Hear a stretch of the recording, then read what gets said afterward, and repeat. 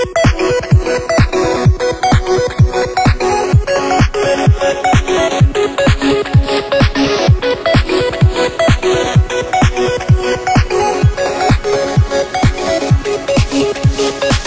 all and welcome to the inaugural episode of Press Start Turbo, the fortnightly gaming show. For this episode, we'll be doing a year in review with the biggest stories of the year. Later, we're going to be joined by the composers for Signalis and talk about their work on the game. And finally, we'll be talking about our favorite games of the year. Today, I'm joined by Billy, Brendan, and Julian. My favorite will shock you. It will. It's shocking and disgusting. Doctors hate his one simple trick. You won't last 5 minutes. If you browse porn Twitter long enough, you can find some crazy gems in there.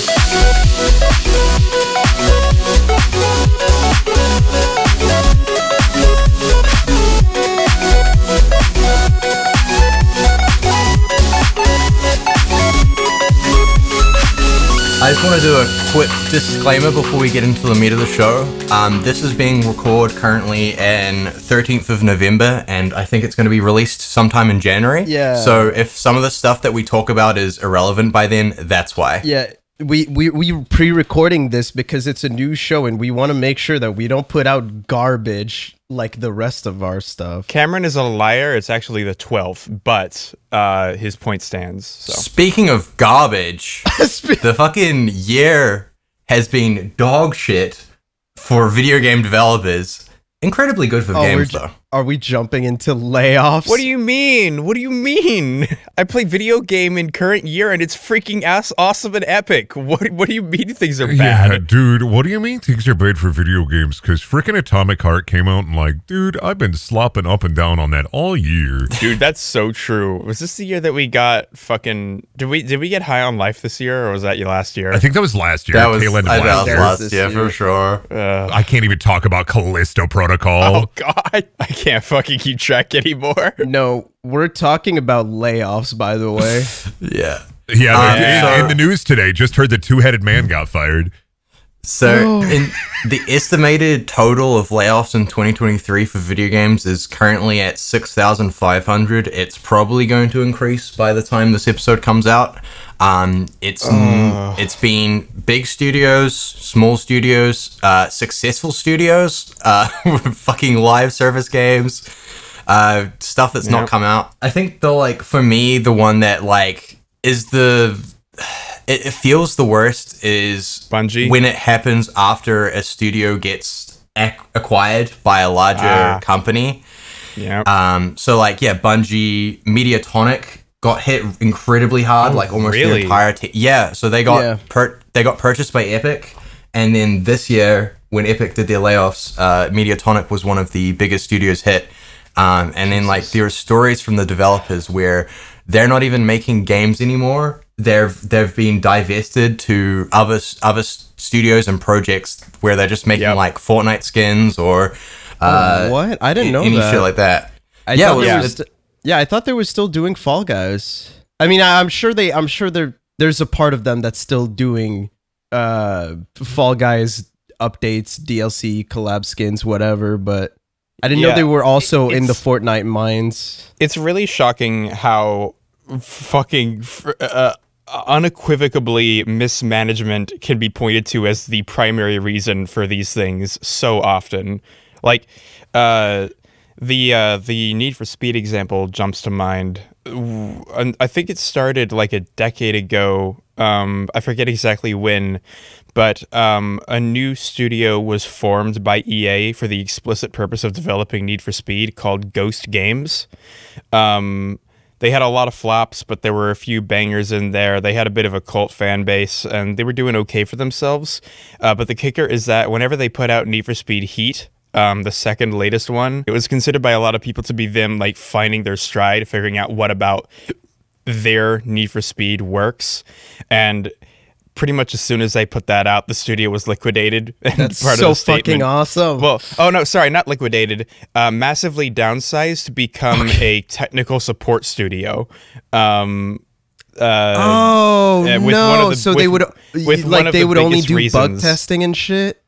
Well, like QA and like technical support for engine stuff, I think. It's just they don't have a project of their own. Like, they don't have something. Right. Basically, they killed the creativity of the studio, and they just told them it's time to get... Well, here's the thing. Here's what I found so interesting about it, is that during the statement that EA put out, one of the things that they outlined as being the reason that this studio had to be downsized to stop having, games made with it, is that shit, do you mind if I look this up real quick, because this is a news segment, so I want to be correct?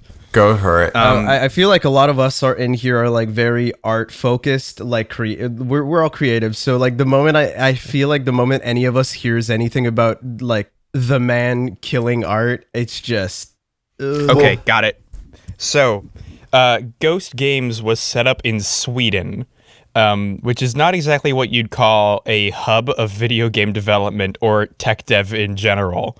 EA cited as one of the main reasons that they were shutting it down as it being really difficult to set up a AAA-sized development studio in Sweden, because they'd have to ask a bunch of people to either move to Sweden or try really hard to onboard people in Sweden, and it wasn't working out for the scale of a Need for Speed game, which drove me fucking insane, because A, why the fuck did you try to set up a AAA studio in Sweden, and B, why the fuck is the only alternative to making a AAA studio in Sweden to turn them into a support studio? But whatever, I guess. I feel like I have an answer. Does Sweden have like tax breaks? Because that's usually what happens. Definitely.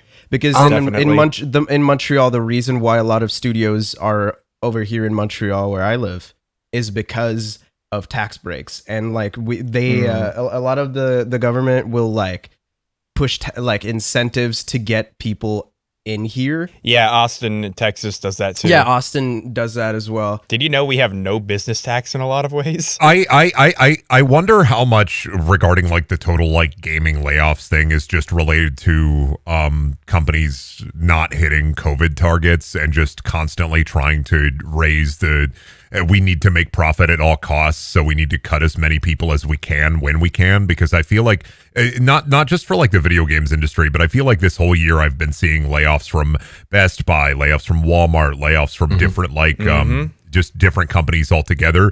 And like genuinely, I think this is not quite just an industry-wide problem, but just a everything problem. An economy problem. We are going into the recession, baby. Going into? We are, baby. My analysis is that it's the result of chasing endless growth without any kind of management thinking about what if that is impossible. I didn't realize we were going to be this explicit with our politics on this one. If you look at like look at any of the profit quarterly for any of these companies during 2020, when everybody was at home, everybody was buying video games, everybody was picking up hobbies, and there was kind of going into 2021, there was kind of indiscriminate growth, not only in the video game industry, of course, but of course we'll stick to that. Everybody was trying to find some way to entertain themselves. And so a big part of that is everybody is hired, everybody's acquired as much as they can. And now people are still buying video games. Video games are still coming out good, albeit sometimes a little buggy and broken. But you have companies, of course, of the decade. Yeah, you have video games coming out, but they're also within that vicious cycle of we need to be making money constantly and always hitting higher and higher profit targets. What do we do? What do we do? What do we do? Let us fire people. Exactly. And the thing is that the buck always falls on the developers and not the management as well. As you'll notice that like, the Bungie case in specific, like they had the massive acquisition by Sony.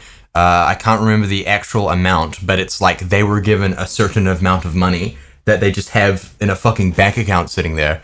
And instead of like looking at that or looking at the CEO's like salary, when Sony comes and says you have to cut costs, the first thing they do is, well, we can get rid of a bunch of people's jobs. Well, see, here's the thing, and this is going to really piss you off, but I need to make a disclaimer. I don't know for sure whether or not this is alleged.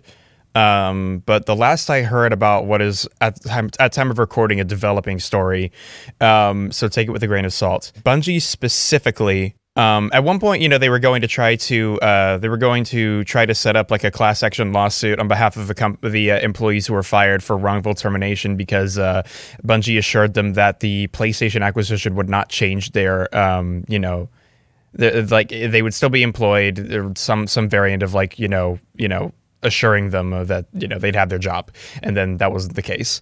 But after it came out that Bungie was not pressured by PlayStation to make this decision in any direct capacity, from what journalists have been able to find, it's just a decision they made independently. Yes. But in a vacuum, that's true. But the troublesome thing, and what pisses me off so much, is that another of the latest developments is that, again, allegedly, Bungie got a fuckload of shares as part of the PlayStation acquisition deal, and a lot of that was supposed to go to employees after a certain period of time, which happened to coincidentally coincide with the time that a lot of them were fired, so that the shares defaulted to Bungie's ownership instead of the employees. Yeah. Which is really cool, because it also happened to be almost around the exact same time that those employees were let go, around the time that their healthcare would have been renewed. Yep, it was the last day of the month, so then their healthcare doesn't renew. They got fired. They had 1 day of healthcare, and then after that, lol.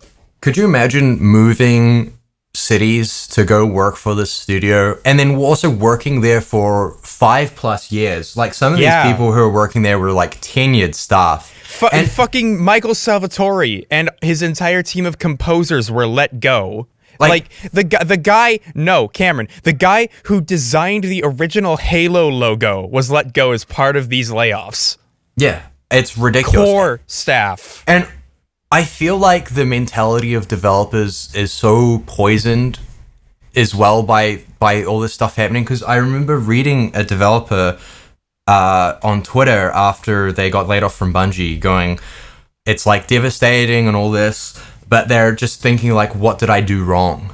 As if it's somehow something to do with their like work or their ethic. Because like you have the CEO coming out the days after in an internal memo that got leaked saying, we kept the right people, which is probably one of the most disgusting things I've like read from a CEO after a layoff. The double talk is insane, because I mean, not that it should surprise anyone, but the public statement he did was that like, we lost so many good people. We're so sorry to do this, but we had to in order to fucking whatever. And 1 day later, internal memo, he goes like, yeah, we kept who we needed to keep. That's fucking awesome. That's so cool. Hey, can't say that, dummy. All right, sorry. Say something worse. What a. No! Not even your word, first off. This fucker tanking the show in the apologize first to episode. black people right now. Oh. No, I'm don't do that. Don't do that to me, man. Oh, man. That's not going in. Don't worry. Pretty funny if it went in. Wink said camera. One of the things I do want to talk about real quick when we talk about layoffs is, one of the things that I'm not sure if it's been said like outright, but a lot of the games that have been really successful lately have been single player games, smaller experiences, and a lot of the industry for a decent amount of time, there was a big shift towards live service, which is. Live service is gigantic. Like a project like that, they're like the dev teams have to be huge. They have to be kept up nonstop and like keep up with the content, all that. And because of the failures of like, fuck man, what did we have? We had Avengers that failed miserably. We had the. Remember when Suicide Squad was announced and then immediately pushed back because they were chasing like loot. Gotham Knights. Gotham Knights was also supposed to be live service, and they pivoted immediately during like tail end of production. But it still has like the gear score. Basically, like all these gigantic fucking live service games that are getting shifted from live service into like even PlayStation 15. They announced they had like 15 live service games that all had to like either pivot into single player or downsize. Right. That was notoriously what what caused some of the. I think there was layoffs at Naughty Dog. Yeah, exactly. Because Bungie like played Last of Us Factions and was like, "This is shit. This is so bad." Yeah, that's right. I forgot about that. Oh, and so they're like, "Well, we're fucking We're like practically like getting all of our developers out of this project." And fucking gonna lay off some staff to save some money on the way out. So, I mean, live service games in general and the industry attached themselves to it so hard because you look at a game like Destiny, you know, a couple of years ago, and it has a smaller base than some video games, but it has such a fervent, rabid fan base that is consistently injecting money into the game. They have like an incredibly dedicated fan base. So I think the chasing of live service to the end of chasing of live service now is also just related to the layoffs because it's just that vicious cycle of with a live service game, you can continuously squeeze money out of your customers through just one experience versus having to make multiple different experiences. But what happens when those live service games don't work out? Yes. Layoffs happen. It's kind of just how it is. That leads into exactly what I wanted to talk about, actually. They chase the effervescent, dude, let's do gear, and then the gear is boring. This is a big point and parcel for me, like, on the, like, game dev side of it, is if you're going to make a game with, like, loot and gear to entice your players to spend money, why have it be boring? Like, I have played Outriders, right? I've played, God, Jesus Christ. I played Redfall this year, Fallout 76, and Fallout 76 has gotten better. But because Fallout 76 has gotten better because they pivoted away from live service kind of Rust-like into, hey, we're putting work into the single-player content and the content that'll make you want to come back into it versus like, dude, a new event, fight 5 alien porbos and get yourself the shit gun. No fucking way. But a big thing for me is look at a game like Destiny with Cool Gun, look at a game like even Borderlands with Cool Gun. And you look at Redfall or Outriders where it's like, to get 5% more weapon damage towards elemental effects. Can we just, sorry, real quick. I'm so tired. If you're going to fucking, when it comes to like upgrades in video games, can we stop with the 5 to 15%? No, yeah, absolutely. Upgrades? Holy shit. 20% or up. Dying Light 2 literally has an armor system that's like 3% less critical health damage. Oh my God, I'm going to vomit. And gear. My lawyers have advised me not to comment on this. My biggest like part of that is that like even when it makes its way into single player games like that. Like I remember I love the game Control, but the fucking weapon mods are just completely just like redundant. And well, because it's also, if you look at Control, one of my favorite video game of all time, if you look at Control and you look at how live services even affected single player games like that, like Control didn't need any of that stuff, and Control is littered with hey, we have Radiant quests and Radiant missions. Go fight 5 Pumbos in the Pumbo Sphere that you were there for a quest earlier. I hated that shit so much. And it like sours your experience with what is otherwise like a really good fucking game. Like I've actually known people who have dead ass stopped Control because they saw the upgrades and they thought, because the thing with Control is that it's such a finely tuned game and the encounters are really hard. They know it's going to be hard, but the thing is, some people I've met have played the game. They saw the upgrades and how tiny the upgrades are, and they thought that they would have to grind to keep like up with the game, even though the difficulty is like perfectly tuned. Oh, dude, I don't know. It sucks. To bring it back around to live service, I find it really interesting that so many of the new projects that were gunning for that are now, walking it back, reeling it in, or otherwise doing their best to pivot, both pre and post launch. Because on the one hand, so I think the fundamental issue and the reason that so many of these are failing is because the bar for what makes a gratifying live service game has become so high with the likes of Fortnite that it is completely unrealistic for basically anyone who isn't a gigafuck mega company to even try to compete. Oh yeah, it's unreachable. And yet a million people try it anyway, right? And so now that everyone is seeing it fail, unless you're Epic Games, it's becoming inevitable to have to pivot because it's like, oh fuck, we actually just can't compete with that, which is good, right? I mean, it's good that like we're not having these insane aspirations anymore, but the amount of damage that was done to an an innumerable amount of projects at every stage of development makes me wonder whether or not there could have been a fucking easier way to learn this stupid lesson. And by extension, whether it's good that Fortnite now basically has a stranglehold alongside Call of Duty and fucking Apex, I guess, on the market of live service. My lawyers have advised me not to comment. I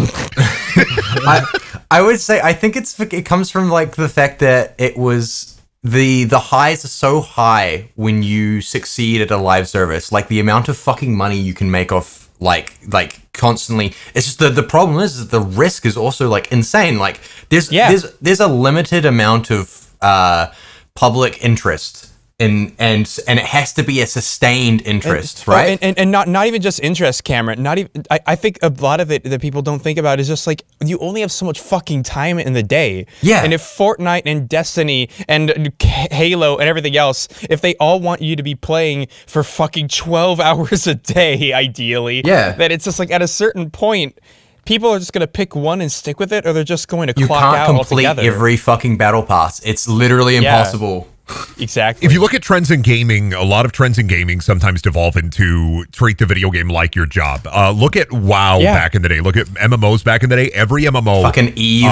The big thing about MMOs, and if you look at like the MMO timeline after WoW was successful, like the big boom of WoW, every other MMO tried to copy WoW. And then guess what? At the end of the day, when those people came to the new MMO, like Terra, like WildStar, all of these older video games, all of these older MMOs, the second they were done with the content that was there, they went right back to WoW. Similar with live service games, is if you have a looter shooter, a la Destiny, if you have like Outriders or other video games like Division 2, at the end of the day, people are going to go right back to the base, the foundation. They're going to go right back to Destiny when they're done with your content. They're not going to care about your game. You're going to have an incredibly small number of people wanting to play that game. But the big thing is you have this, video game developers are always looking at the massive school of fish.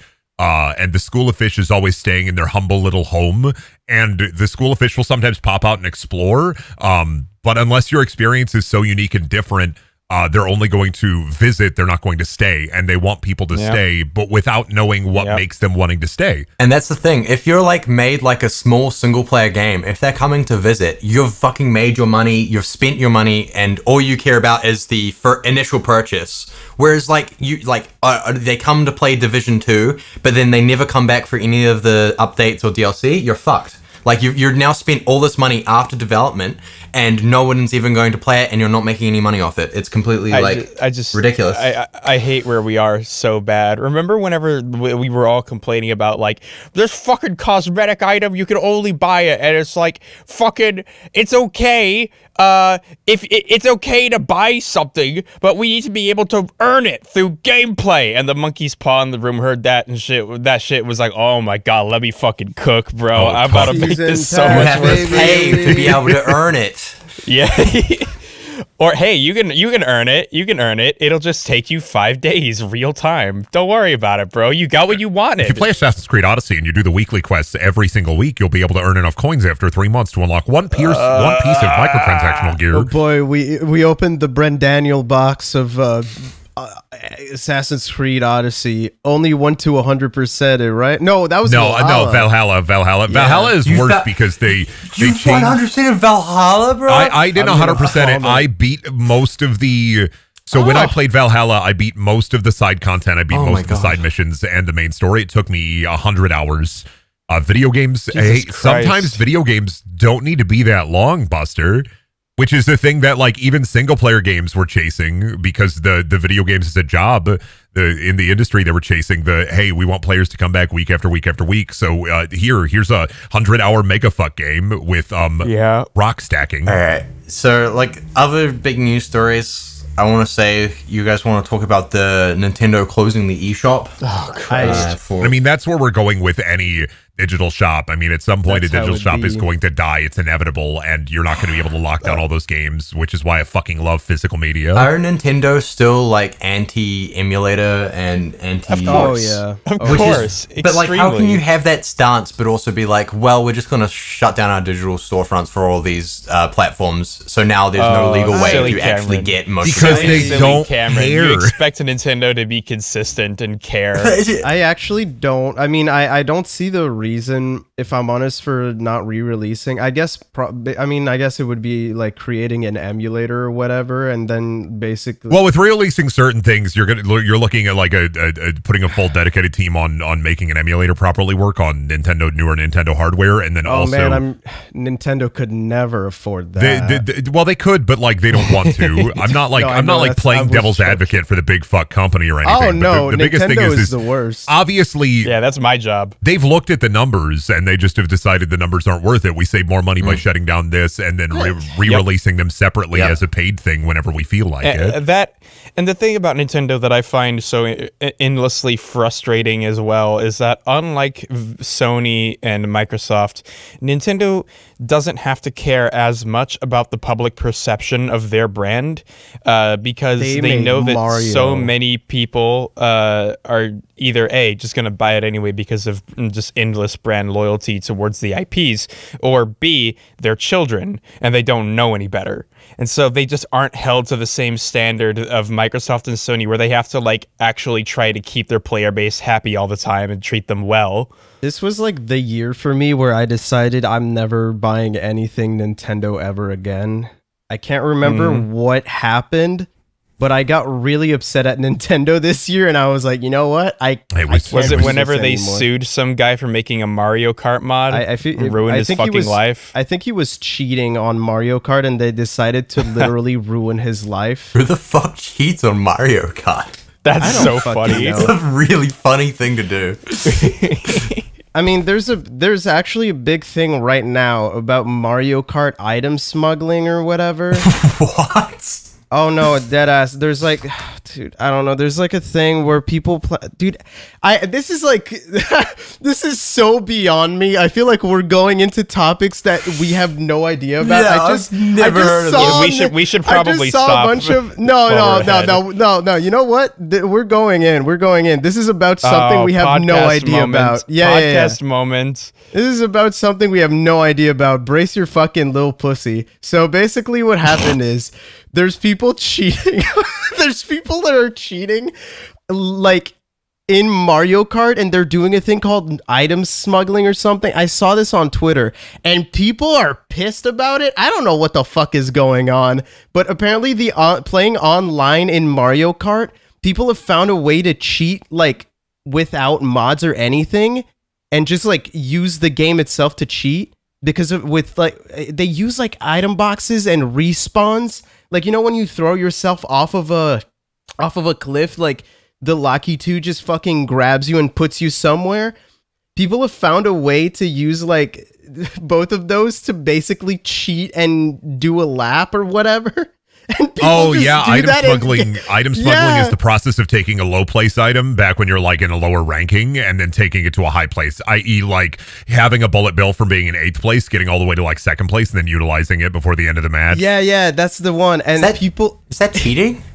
I mean, that's using the game systems. I mean, that's within the game's parameters. That's cheesing, not cheating. Yeah. That's cheesing. But people are pissed, dude. Mario Kart. I didn't know that Mario Kart had such a dedicated fucking online. Like I thought. Yeah. I'm not surprised. To me, Mario Kart is so randomized that it's so randomized. It can't be anything but casual. But apparently. Absolutely not. Apparently, it's really funny to imagine people playing Mario Kart and being like, "You're not playing fair." Yeah, dude. Oh, you mean literally the last 30 years of gaming, Julian? You're not playing fair when it comes to Mario Kart? Like, yeah, I'm just. Julian, have you ever played Mario Kart with a sibling? I can't say I have. Oh, dude. Mario Kart Wii stinks. I hate Mario Kart Wii. Whenever I used to play with my sisters, they would always make me use the fucking Wii remote with the fucking steering wheel. Never mind. I have. Mario Kart. I thought you meant like a Logitech racing wheel. I was like, I can't say I've tried that. Actually, when we used to play Double Dash, we had like 2 controllers and 1 steering wheel, and they were like, "This steering wheel sucks. You use it." And then I would have to steering wheel the fucking game. You see, I was the older sibling, so I was here's the Mad Catz controller. Let's play Tony Hawk. We didn't have it wouldn't be plugged in. Do you know something that's just as competitive as Mario Kart? It's the Overwatch League. Oh, great segue! It's dead! It's dead. That's crazy. Finally.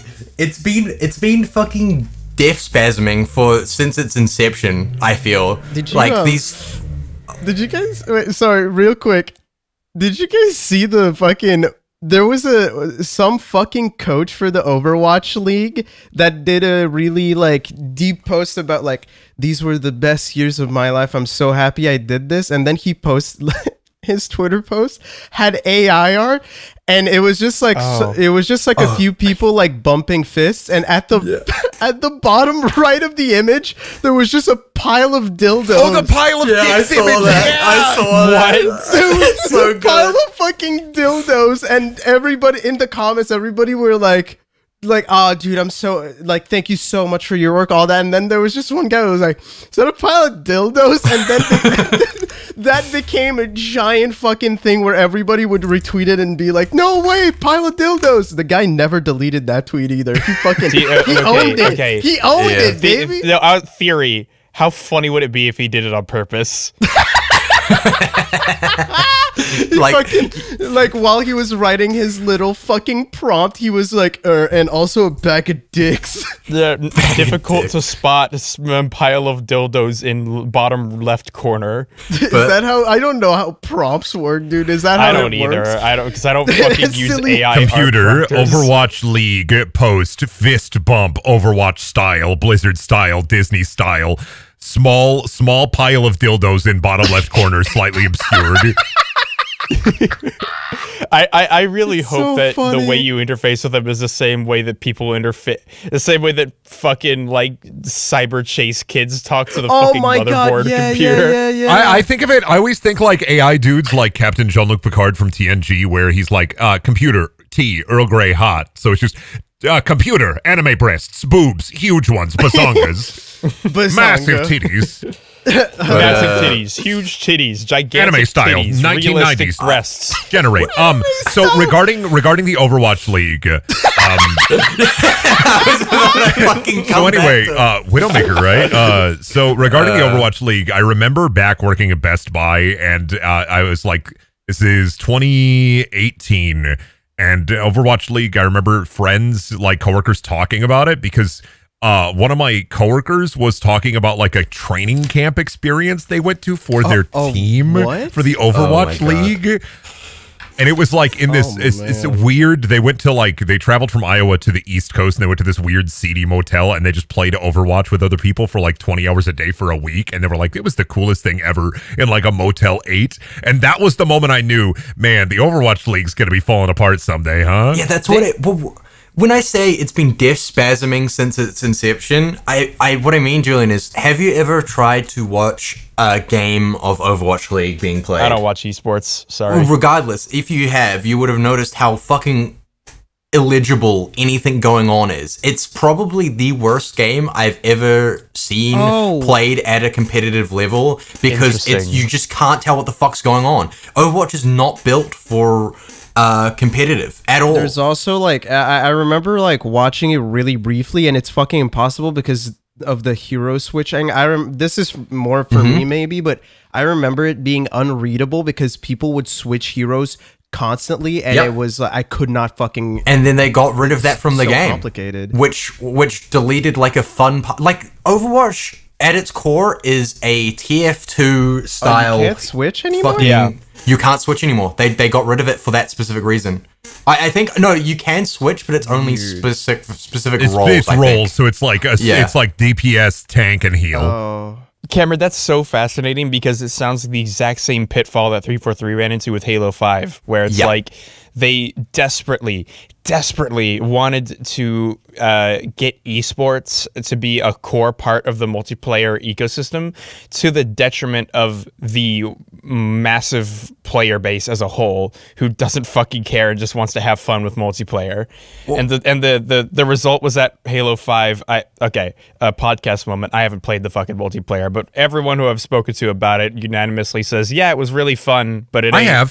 Okay, well, I'd be interested to hear your thoughts, but the consensus I've heard is that it was just like, yeah, it's pretty fun, but it sure ain't Halo, and it sure feels like it really wants to be esport. My favorite part of Halo 5 was playing it and being like, oh my god, there's a pizza skin, and then I got the pizza skin, and then I uninstalled it. Real. It's the act of trying to artificially generate an esports scene for your game, where when that has been successful, it has been a natural progression. We should mention how Overwatch teams worked, because the franchising. The franchising. Guys, I gotta shit like right now. Go shit, girl. We'll talk about Overwatch while you're gone. Yeah. Okay. Bye, guys. Make me start reverbing more and more as I walk away because I need to go shit. Are you bringing? Even when he's shitting, he's interrupting. We gotta talk about how the franchising works, because I think that's like one of the key fucking reasons as to why the Overwatch League fucking Weren't they trying to do like city-based teams? Yes. So it was Bobby Kotick's. This is like insider story. It was Bobby Kotick's like fucking pet project where he wanted to like basically enrich all of his fucking friends that he knew who were in were big CEOs and owners of like actual like sports teams. Wait, is this real? Like, is this a confirmed thing? Or this is like a I don't think he's come out and said it, but it's like apparently it was like his vanity project where he like knew a bunch of like people and was like, hey bro, just give me 20 million, I'll put you in the Overwatch League, you're gonna make a shit ton of money off sponsorships and advertising. The thing is, right, like this is all alleged, but also of all the people in the world who would do something that fucking stupid and shitty, of course it would be Kotick. What a piece of shit. Yeah. What a fucking worm, dude. Oh my god. But yeah, I mean, it's an incredible scam. Like, and it's ridiculous. It's fucked up that he got Tick in his name because he'd be sucking the blood out of companies like that. Yeah. But either way, to go back to how franchising works. So basically, you have slots in your competitive scene, right? And each slot has a price. So basically, you have to pay Blizzard 20 million for a buy-in to get a slot in the esports. So it doesn't matter how good you are at the game or how good your team is, you will always go to Overwatch World Cup, Overwatch League. You'll always be a part of it. Whereas in like more traditional like sports, like or esports, you will have like teams that can only compete because they've won a certain amount of minors or majors or something like that. Whereas within franchising, you're going to see the same names and the same teams again because they bought their way into the sport, and then they can always play. So it's actually probably the worst thing you can do for an esports, because you're just making it so you don't have to try. Like there's no like incentive to play well or do well because there's no like skin in the game really. And also it just means that it's just like a fucking little thing for rich people to say they have and to try and like make sponsorship money off. Oh, are you loving your $15,000 bottle of wine? Yes. Would you like to talk about my Overwatch League team? They're called the Corn Boys from Iowa. Let's talk about the Tormjord meta. Oh, ready to work. Come get your armor. But it's like... It's probably one of the most mismanaged things of all fucking time. Like, the 20 million buy-in originally, then for the second season they upped that, even though fucking viewership was already starting to tank by the second season. They were like, alright, now it's $35 to $60 million, apparently. They didn't, like, announce it, but this was, like, the reporting was that it was, like, within that range. I can't believe Heroes of the Storm died for that. I can't even fathom how much money they put into this shit too. Yeah. Like I remember it wasn't only the development of the game. Yeah, because it wasn't only they weren't only doing that. They were also doing the all the shit with like they I remember they were like paying schools to get programs specifically for Overwatch esports and shit. Mm-hmm. And it's like, you don't even have it's so weird to see a company brute forcing an esports out of their own thing. It's so weird, man. It's just, that's not how that works. Just to add to what Billy was saying, it's fucked up that this is a thing we've seen multiple times now, where a company will just try to brute force their way into a successful esports ecosystem, and so far I have yet to see it succeed in any way that doesn't involve it organically happening first. Yeah, that's what I was gonna say. I feel like the only way to get any esport like happen is organically.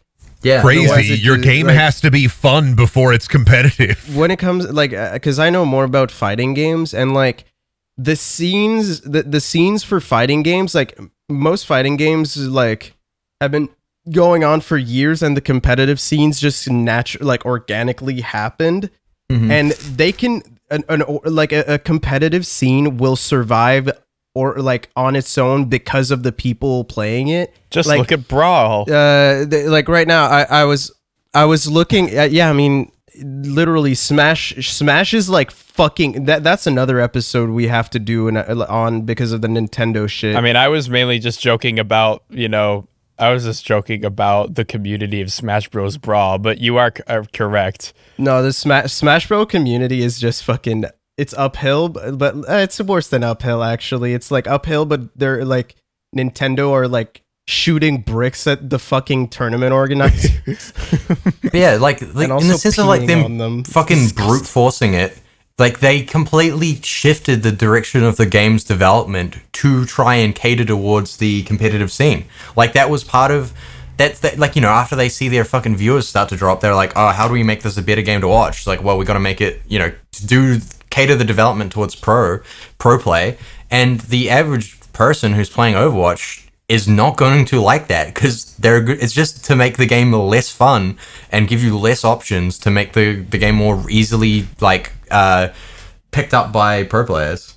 Yeah. Okay, I feel like perhaps the first time I really got a sense of that being like their top priority was whenever they stopped letting you just play as like multiple of the same hero.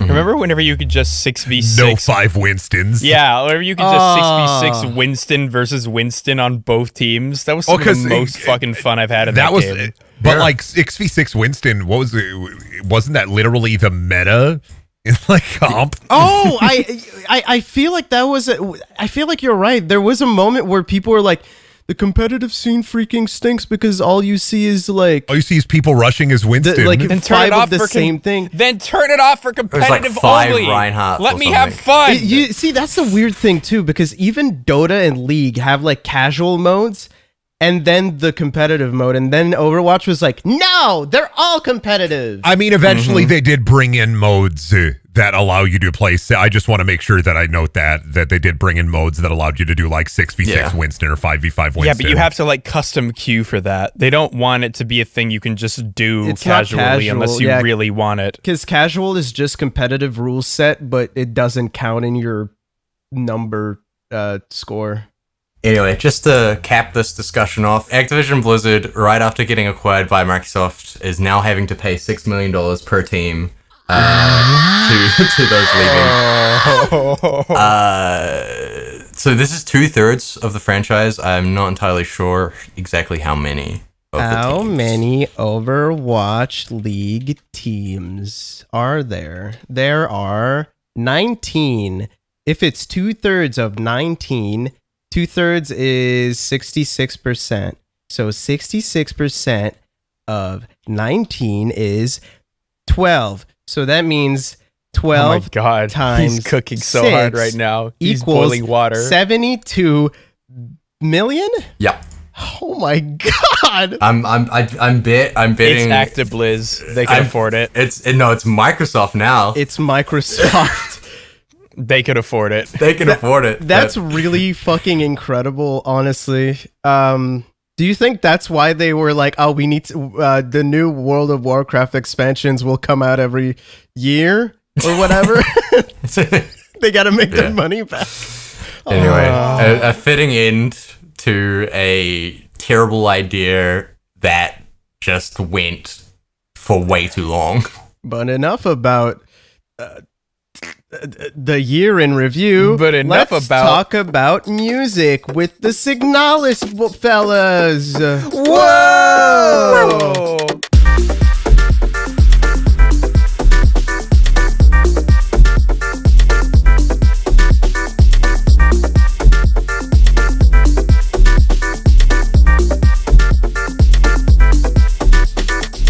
Hello everyone, welcome to the first interview for Press Start Turbo. Today we're going to be joined by Cicada Sirens, known for their work on Signalis, co-composing, and also their first full-length album, Flicker Vertigo.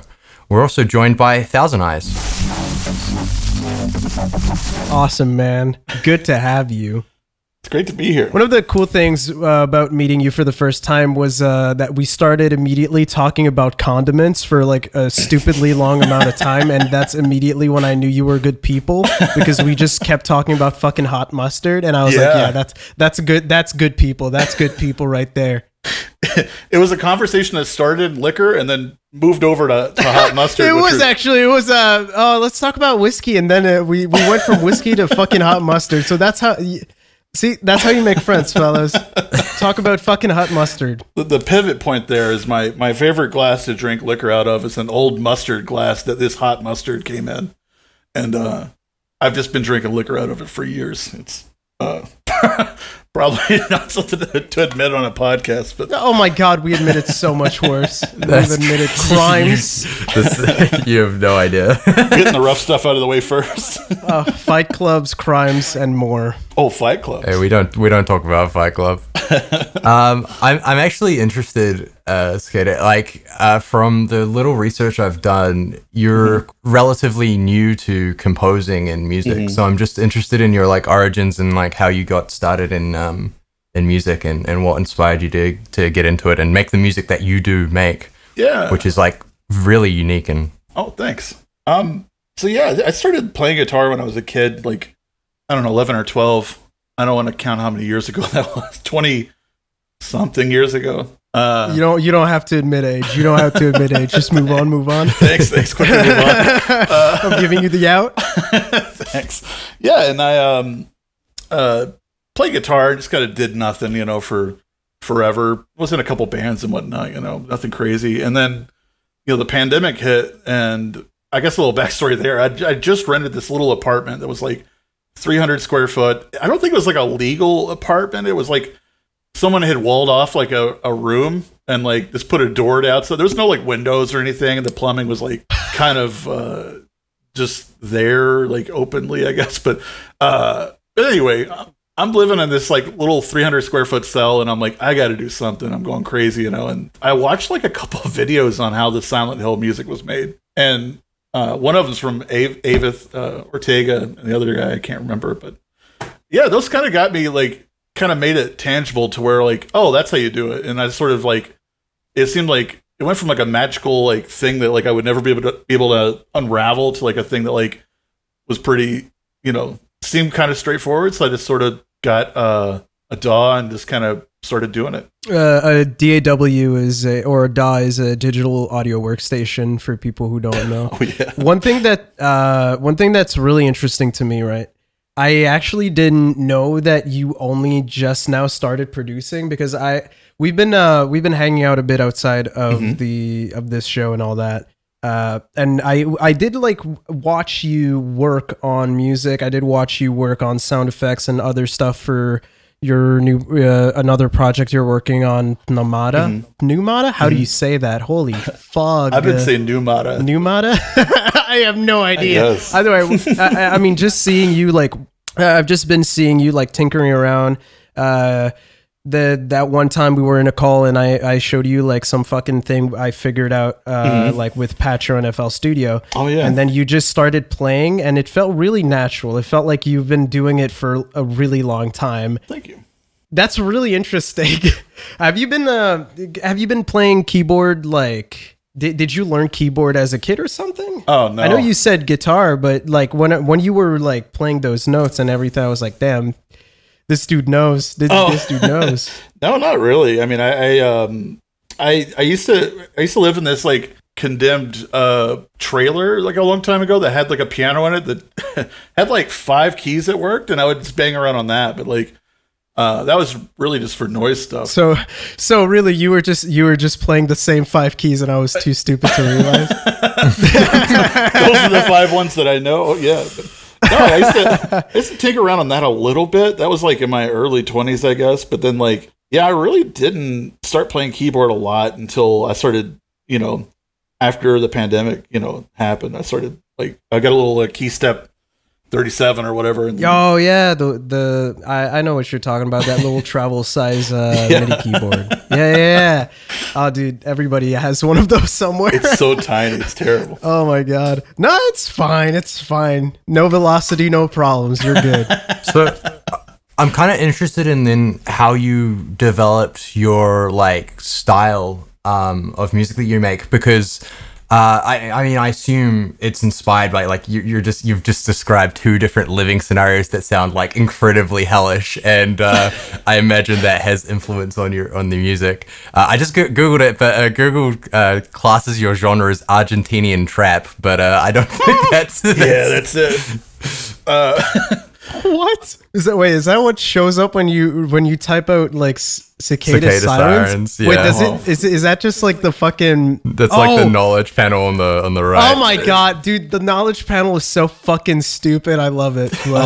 Bless its fucking heart. The knowledge panel on like Bandcamp or something, or no, this is just on Google. This is like the one that comes up for Cicada Sirens. But yeah, so I'm just interested in like you like mentioned Silent Hill, and I can definitely like feel the inspirations coming from Silent Hill.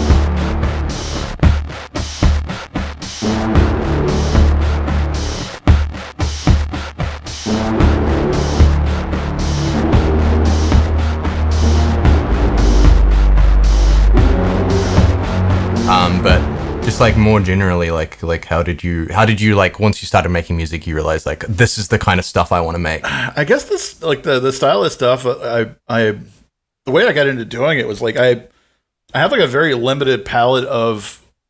I mean, I know like basic like my chords and some extended chords and my scales and just general stuff, and I can play like okay-ish. So like I figured I can just cover it up with a bunch of bullshit. You know what I mean? And like. And make it sound better, so like that's sort of how it started. Was like I just sort of kept putting like delays and reverbs and just distortion all over everything, and the more I did that, the less good I had to play. So it just sort of like became like a thing that I got really into doing, was just sort of doing as little as I possibly can physically, and just sort of hoping the effects carry. Well, you've done a very convincing job then. Yeah, I would have to say. Absolutely. And also you say that, but when I like I said, I've seen you produce music. You talk about it like you're not doing it on purpose. There is purpose to the madness. You like when you distort, when you do all your fucking effects, there is logic there. So I don't know if you're just like doing whatever. You're selling yourself pretty damn short.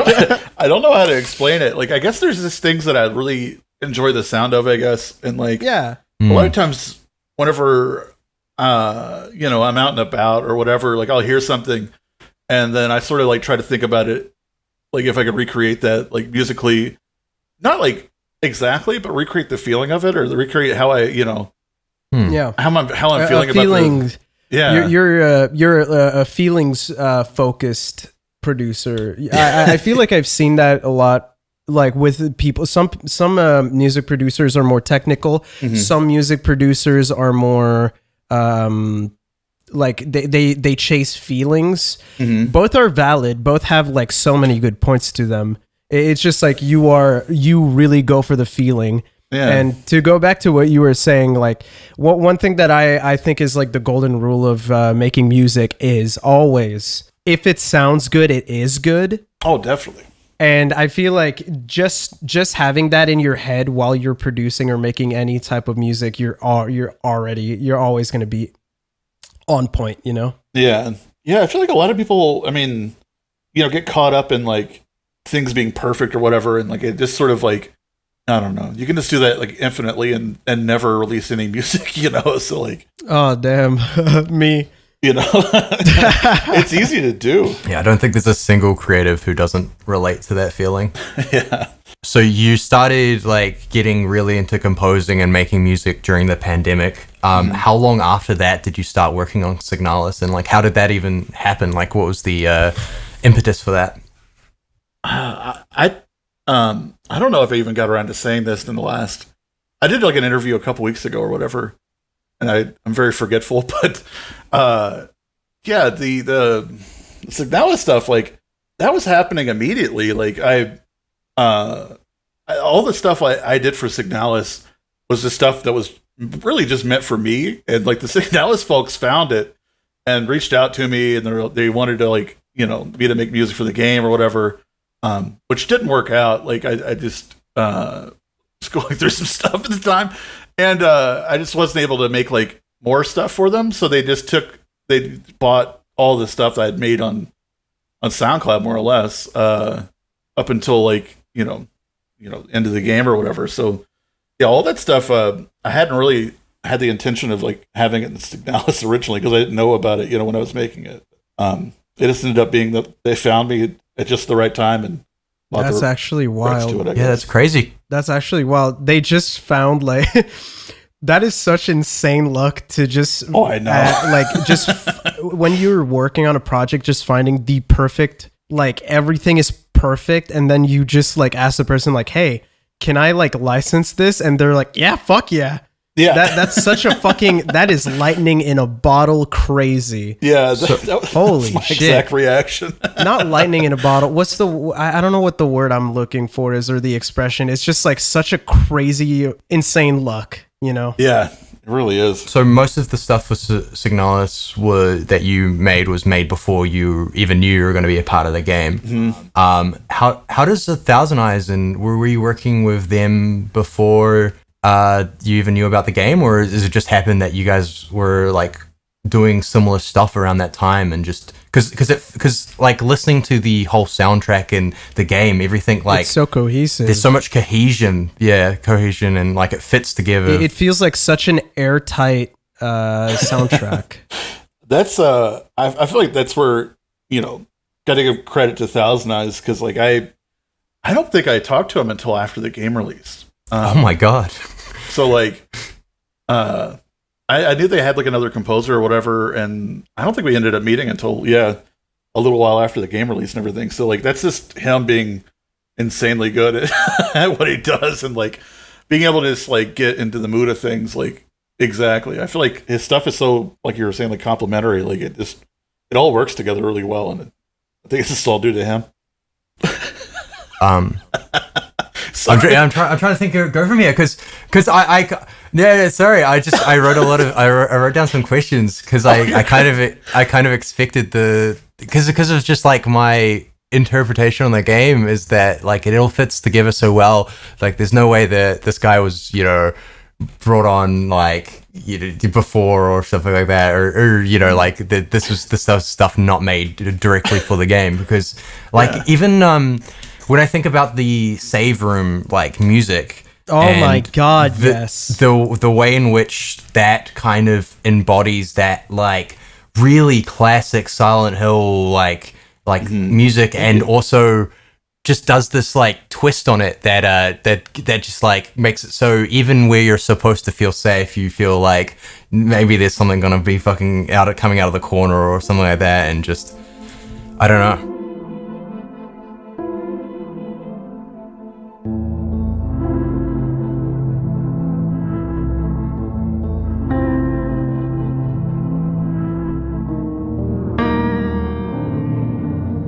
Thanks. I mean, I definitely was thinking about a save room. Well, I guess because I named it that or whatever, but like I definitely was thinking about it when I was. Yeah. So it was like, it was basically meant to be. Yeah, definitely. Like when I started writing, I'm like, oh, this sounds like a save room, and then I named it that, and then, you know, all the other ones that are just named like crazy shit that I was reading on like Wikipedia or something, or weird, you know, half a sentence or a thought that kind of got stuck in my head or something like that. They have like no real relation to like anything in the game, which I guess I don't know how bad it's driving the devs crazy that, you know, there's a lot of fan art of like Elster smoking cigarettes and stuff, because I named this song Cigarette Oh yeah, Life, because yeah. I didn't even think about that. Oh my god.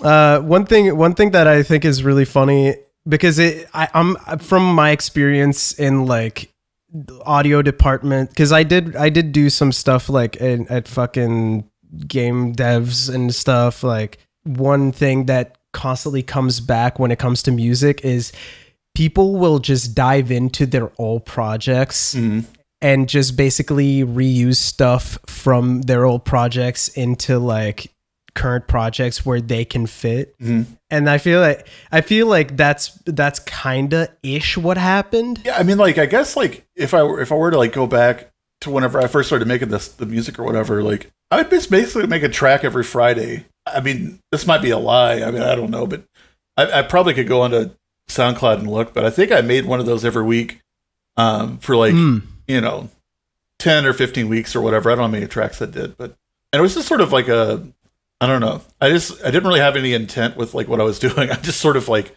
whatever started to happen whenever I was writing, I'm like, okay, we're doing that. And yeah, you just gotta, when the creativity gets there, you gotta fucking hold it by the balls and tug it, Yeah, exactly.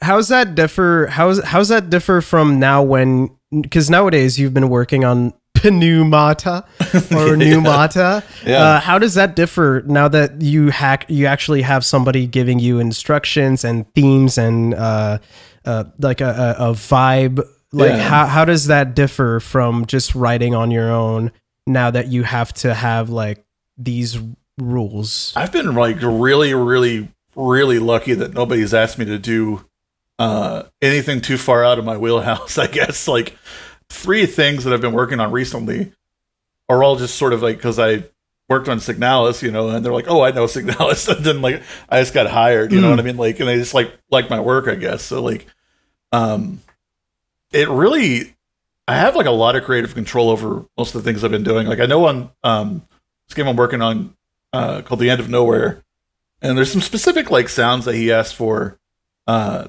I was able to work in and stuff like that, or so it's sort of just small requests most of the time, but usually it's just sort of still doing kind of whatever I want most of the time. Do you mind if I ask what the 3 projects are? Because I know Pneumata, I don't know about the other 2. Yeah, just real quick. Sorry. Oh no, you're all good. So yeah, Pneumata, the End of Nowhere, which is like an Alaskan horror game that I'm working on with James Thistleton as a co-composer. And I've did like 3 or 4-ish tracks for Dread Weight, like the visual novel. It's a sequel to Cooking Companions, which was like a horror visual novel thing. Gotcha. But yeah, all of them, like even like Dread Weight, which I feel in my head I thought a visual novel would be much different, or like it would be like a really specific thing. But I had some like creepy sounds that got off a shortwave radio, and they're like, yeah, work with that. We talked about this number stations and shit. Yeah. There's so many cool sounds. Like if you there's if you Google it, there's like an online shortwave radio thing, and like I get so many sounds and textures just from that. And that's one of the things, like you told me about that, and I was immediately like, oh god, I gotta sample this. Like I gotta actually record some of this number radio stuff. Oh, it's great. It's such an interesting thing. Yeah. I mean, it's super cool. I mean, like, there's like different like flavors or textures of static that are on there too that are insanely useful. Just like the different tones and the colors that you can get just from that. I remember, I think it was Beast from the Earth that you showed me from your SoundCloud. Yeah. And like with those like weird like Christian like hymns, was that the one? Yeah, it had like a preacher. It's so creepy. Yeah. There's a station out of Nashville or near Nashville that plays like some old like 50s or 60s like church show or something, just like on repeat, and it just sounds amazing. Like church is so creepy, it's worth sampling for horror. Absolutely is. But yeah, I love all that like sort of. If I had money, and space, I'd love to get into more of the analog kind of stuff like that. Like having like an actual like shortwave radio set up in here would be super nice. Yeah, it would definitely add like that little color from the like just add a little color to the tone of those recordings, and that's always something special. You got to chase those little fucking details with the colors, Yeah, absolutely. Color of sound, dude. I swear to God, the color of sound is something that clients will ask of you, and you're just like, they're like, oh, can you make it blue? And you're like, motherfucker, it's audio. Yeah. I definitely get what you mean. Like, it makes sense, like in your head, but you can't make it big. But you can't make, like when you tell it to other people, it's like, that doesn't make sense to those guys, Yeah. I think everybody's their own specific brand of crazy. You know what I mean? So. Oh God, yeah, absolutely. Translate. I don't trust anybody that says they're not fucking crazy. Everybody's a bit crazy. You work on so many horror projects, and I've seen like your because we did talk about horror movies a lot, all that stuff. Do you ever pull from those like horror movies from the 80s? Because I know like I know we talk a lot about those goofy like Rawhead. I think we talked about Rawhead Rex at one point. I can't remember. Just like a bunch of random shit. Like, does any of that stuff inspire you, or like in your work, or is it mostly like a lot of the video game soundtracks and like how they do their soundtrack? Yeah, absolutely. I mean, yeah, I'm probably more inspired by movies than I am by anything else. Because, like, of course, I owe a lot of money to the Silent Hill soundtracks, for just ripping them off or whatever. But I'm also ripping off like John Carpenter quite a bit. Like the soundtrack for The Fog is oh my God, tremendously influential. Somebody just listening to this just heard The Fog, put their hands in the air and just went, oh my God, somebody mentioned The Fog. Holy shit, what a banger. Yeah. It's so good. All those little like simple piano, they're like this sort of note clusters that he kind of hangs out on. Like, I know he's like, known for like his soundtrack work and stuff, and like people kind of like take like a lot of synthwave influence from him, I guess, but like the piano work he did was just outstanding, and like this, as simple as it gets, but it just like is so fucking effective. Simplicity is so important, though. Yeah. It's worth not thinking too hard sometimes, especially when it comes to music. Sometimes just chasing a feeling doesn't have to be complicated. A feeling can be simple, Yeah. I know you list. I think we talked about It Follows. Oh, God. Another Disaster one. Piece. Yeah. That soundtrack. Does it? Were you inspired by that? Because I know we talked a little bit about It Follows and its soundtrack. At one point. I mean, like definitely like on that one, like the sort of like really analog sound, and like a lot of it just sounding kind of like it has like its own like sort of like life or vibe to it. Like it's a piece of music that was just found somewhere. You know what I mean? Like it just sort of like. Oh, I see what you mean. Yeah. It just feels like it just feels very real or whatever, and like I don't know. It has like a very analog aspect to it that I really like. I mean, definitely that one. It's like an old like ghost movie called The Full Circle, The Haunting of Julia. Like that one. I've never huge for heard me. Of any of those. The Changeling's pretty big for me. Oh shoot, I love Changeling. That's the thing with you. I swear to God, every time we talk about horror movies, you just pull out some fucking thing I've never even heard of, and I'm like, holy shit. Oh man. And your inspirations when it comes to horror run super deep. But apart from horror, do you ever think about maybe wanting to do something that isn't horror? Is there like something you would like to challenge yourself with when it comes to composing? No. I would like to remain in my lane unchallenged. Yeah, I was like waiting for like putting your head in the ring for Hi-Fi Rush 2 or something, like. Yeah. Just I wanna go and make some Dance Dance Revolution tunes. I mean, like I maybe could get into like sci-fi or something, like a little bit if it had like some horror elements to it, but like I guess Signalis is that, I guess, but yeah, probably not. I don't want to go anywhere. Like I just want to do horror forever. Like I just want to be on. Yeah, I definitely want to be one of those guys that just does nothing but horror. Like horror, dude. I get it though. I mean, fucking love horror so much. It's also so deep in the way you can go with it as well. Because like, despite like Signalis being this very like hard, like PSX inspired horror game, there are like moments, especially in the soundtrack, where it's actually quite beautiful, especially with the piano riff that you guys use throughout the game, and that shows up as the motif. And I remember in some of the later scenes when you expand on it, it becomes quite like lush and beautiful. It feels like overwhelming in such a, I don't know how, like not overwhelming in a way where it's like, like not where it's like too much. It becomes overwhelming, but like in an emotional way where it feels right. You know? that for me, like, that's one of the most important aspects for horror for me. Like, having it have like some empathy to it, or have some feeling to it, or whatever. Like, I mean, I definitely like schlocky, dumbass horror movies and stuff, but the ones that have like, some heart to it are the ones that I like the most. And yeah, just like I think there's a lot of beauty in horror and stuff that like a lot of people on surface level just don't really think about, or maybe dismiss and stuff. How like, heartfelt just such a scary genre can be. Dude, I feel so happy you said that, because that's one thing I feel like I have to explain to people, especially my mom. Whenever my mom's always like, why are you always wearing those scary fucking t-shirts? And I'm like, cause like there's like emotions are important, and I think horror movies are the most genuine and sincere like genre, you know?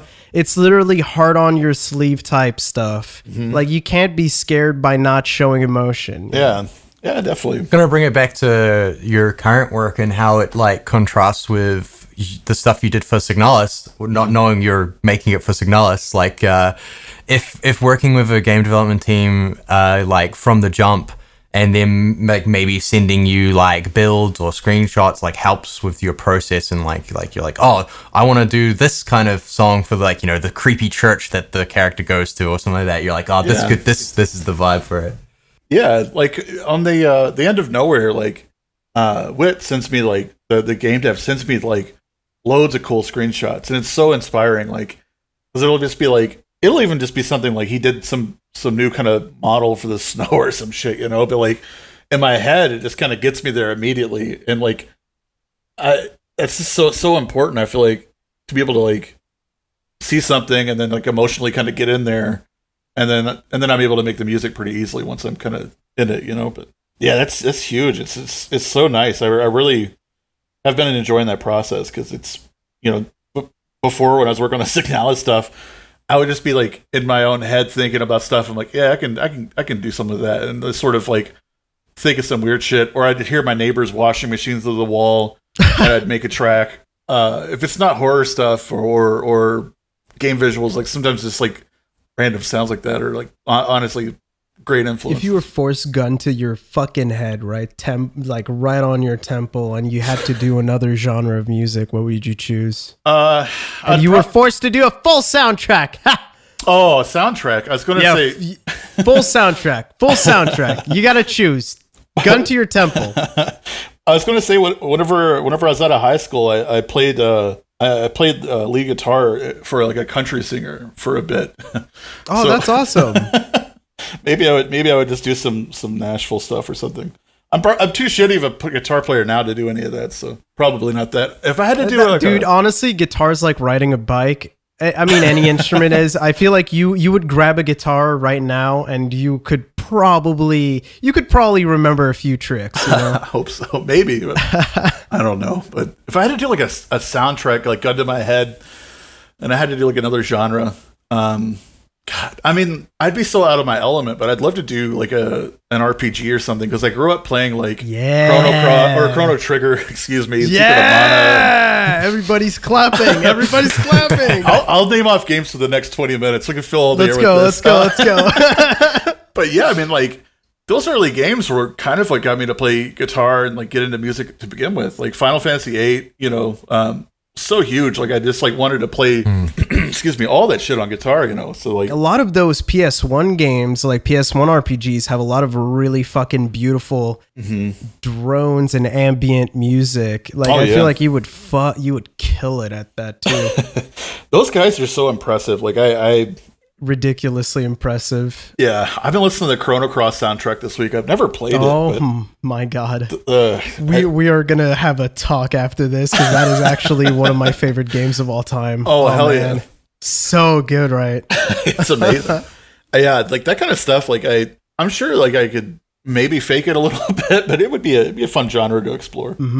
Also, I gotta apologize. Earlier you said like, oh, I would like to only stick with horror. I guess this is a good time as any to say that you will be providing some music for Perilous Storytelling Subliminal Space, which is I don't know if it's out yet when this is coming out. January. This is coming out before? I mean, this is...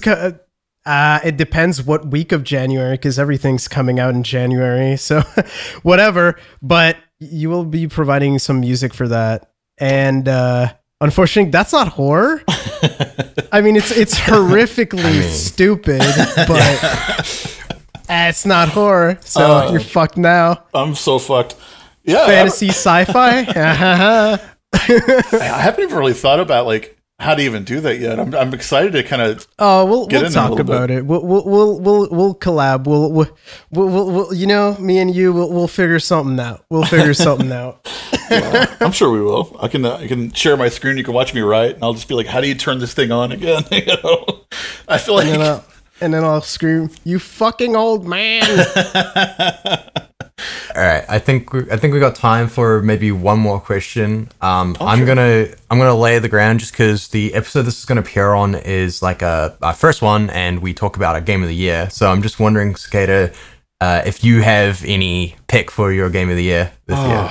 Can I nominate Daggerfall for game of the year? Daggerfall? Oh, you've been playing that? I've been playing Daggerfall so much. Yeah. It's the only thing I've been playing for months. If there's any game that you could play for months, though, it's fucking Daggerfall, right? Oh, yeah. Daggerfall has one of the biggest world maps of any game, I think. Yeah, right? It's insane. Isn't it ridiculous? Isn't it like... Yeah, it's probably one of the bigger, I guess, up until like No Man's Sky or whatever came out, I guess. But I'm so behind on new games. I think the last like new game I played was... I beat Baldur's Gate, which I really enjoyed. Mm-hmm. It was very overwhelming though, because like Baldur's Gate 3. Yeah. It's just everywhere you look, there's just something that you can do for a long time. So it's very, you know, it's whereas like Daggerfall, because it's so procedurally generated, you know, you can kind of just do whatever missions. It doesn't matter, you know what I mean? Because like all the missions besides like the main stuff is procedurally generated. Whereas like Baldur's Gate 3, like. It's all just so handcrafted. You can just find like a really great quest anywhere. So it's a little overwhelming, I guess. It's ridiculously expansive. Yeah, it really is. I want to play Alan Wake 2. Because everybody's been telling me to play it. Yeah. I don't know you should wait on that until they fix the fucking bugs, yeah. Oh my god. I don't know what else came out this year. I mean, I'm so... Oh, Resident Evil 4 remake. Oh shit! Yep, I'll just answer that for Game of the Year. There you go. We did it. Thanks. But yeah, that Resident Evil 4 is amazing. Like I was kind of skeptical of it because you know. Yeah, I was. Oh, I mean that's a spoiler. I'm not gonna spoil because later is when we talk about our Game of the Year. So I'm gonna. Never mind. Okay. I didn't say anything about Resident Evil 4 remake. That's a spoiler for the later in the episode. Perfect. All right. Well, thank you so much for coming on. Oh yeah. Any final words, Thousand Eyes?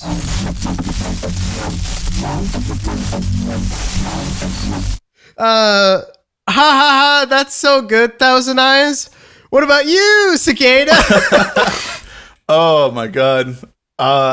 Where can we find you, and what do you want to? Is there anything you want to talk about, like new projects coming on? I talked about most of the stuff I'm already doing. There's a few things later on that kind of aren't gathered up enough to be anything yet. So definitely should have some new stuff by the beginning of the year. But yeah, you can find me on Twitter at Cicada Sirens or whatever. But and I don't think I'm anywhere else. Spotify. Oh yeah, Spotify. SoundCloud. check out the Bandcamp if it still exists by the time this releases. Oh yeah. God, cringe Bandcamp moment. A ton of fun.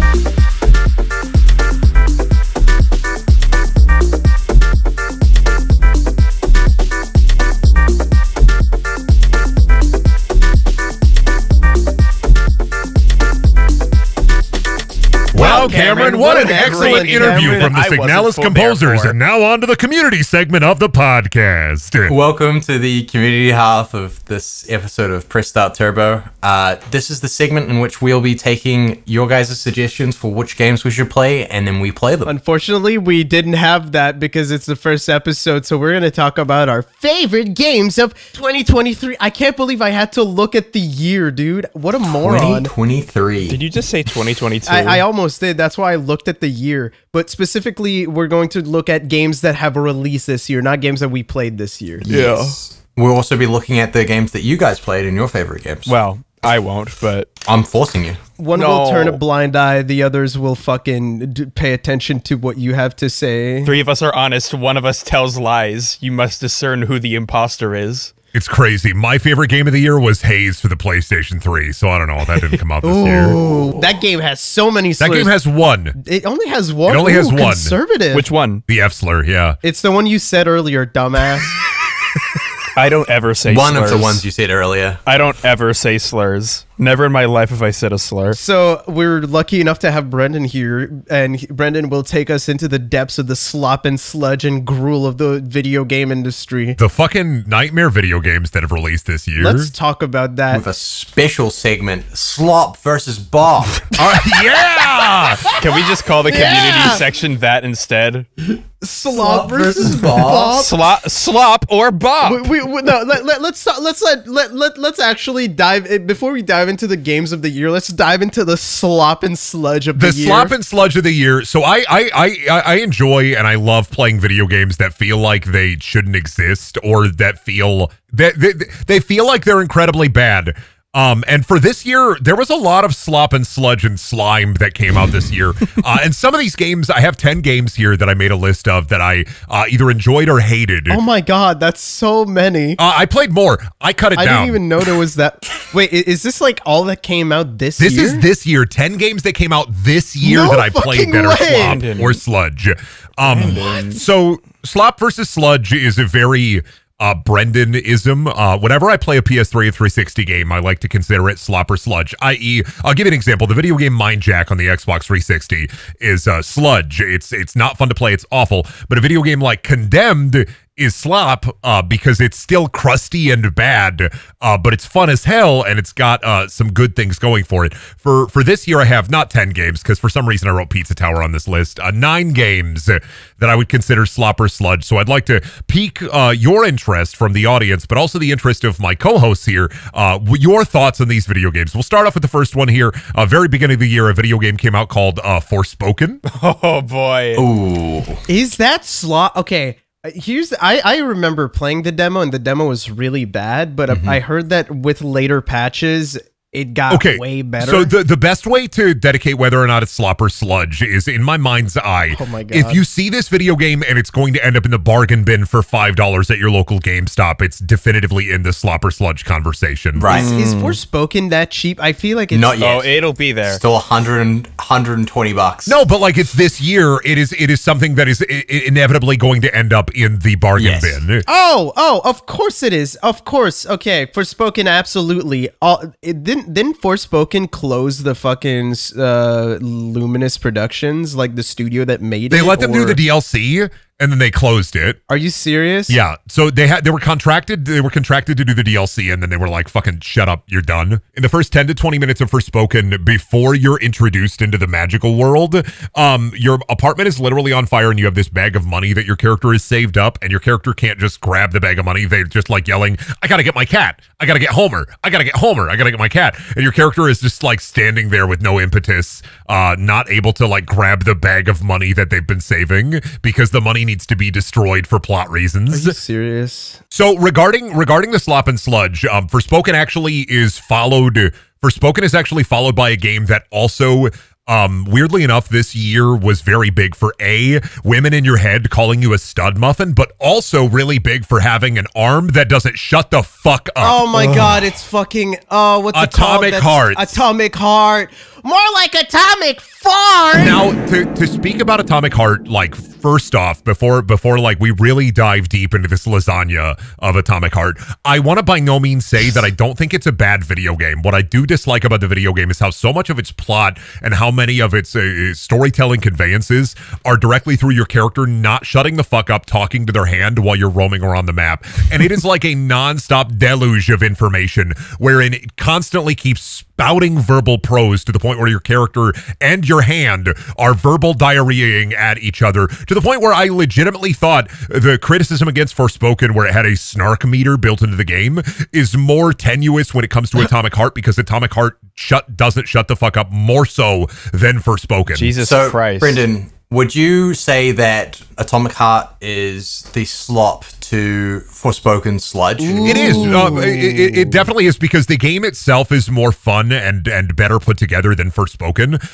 But it still has the oh my God, will you not shut the fuck up? Please, God, shut the fuck up. That's the reason why I dropped the Atomic Heart, was because I remember playing it, and the entire time the fucking it's so weird because the protagonist said what I was thinking, but because he was saying it, I was getting pissed. Crispy critters, this situation is freaked up. You know, the fucking your hand doesn't shut up, and the entire time I'm like, oh my God, just shut up. Your hand doesn't shut up, and it's at a point where like it continuously repeats the same dialogue but in different ways. But the thing is, the main character also tells the hand to shut up, but when the main character does it, he's like, shut the fuck up! And he starts like having a fucking fit over it, and I hated it so much. And then the fridge wanted to suck my dick, and that's when I said, you know what? It did have a horny fridge. I really liked that there were multiple horny fridges at the beginning of 2023 video games. What the fuck are you talking about? What? Hi-Fi Rush had a horny fridge. Was Hi-Fi Rush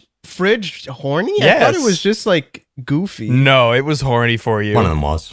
The tutorial fridge was like all about like, I want to play. I know everything about you. I'll help you however I can. Let's go back to Slop. Jumping to the next Slop game. Let me get some opinions on this one. Wanted Dead. Yes, that's sludge. Dead? That is sludge. Wanted Dead is sludge. However, I will pose that Wanted Dead is actually amazing slop if you... it is amazing slop if you utilize the easy mode they've built into the game, where your character is forced to wear cat ears the entire playthrough, but the game is easier. Oh, they did the chicken head? I think that game is... It's going to be like... It's going to have a resurgence as so bad it's good eventually, and I'm sure about it.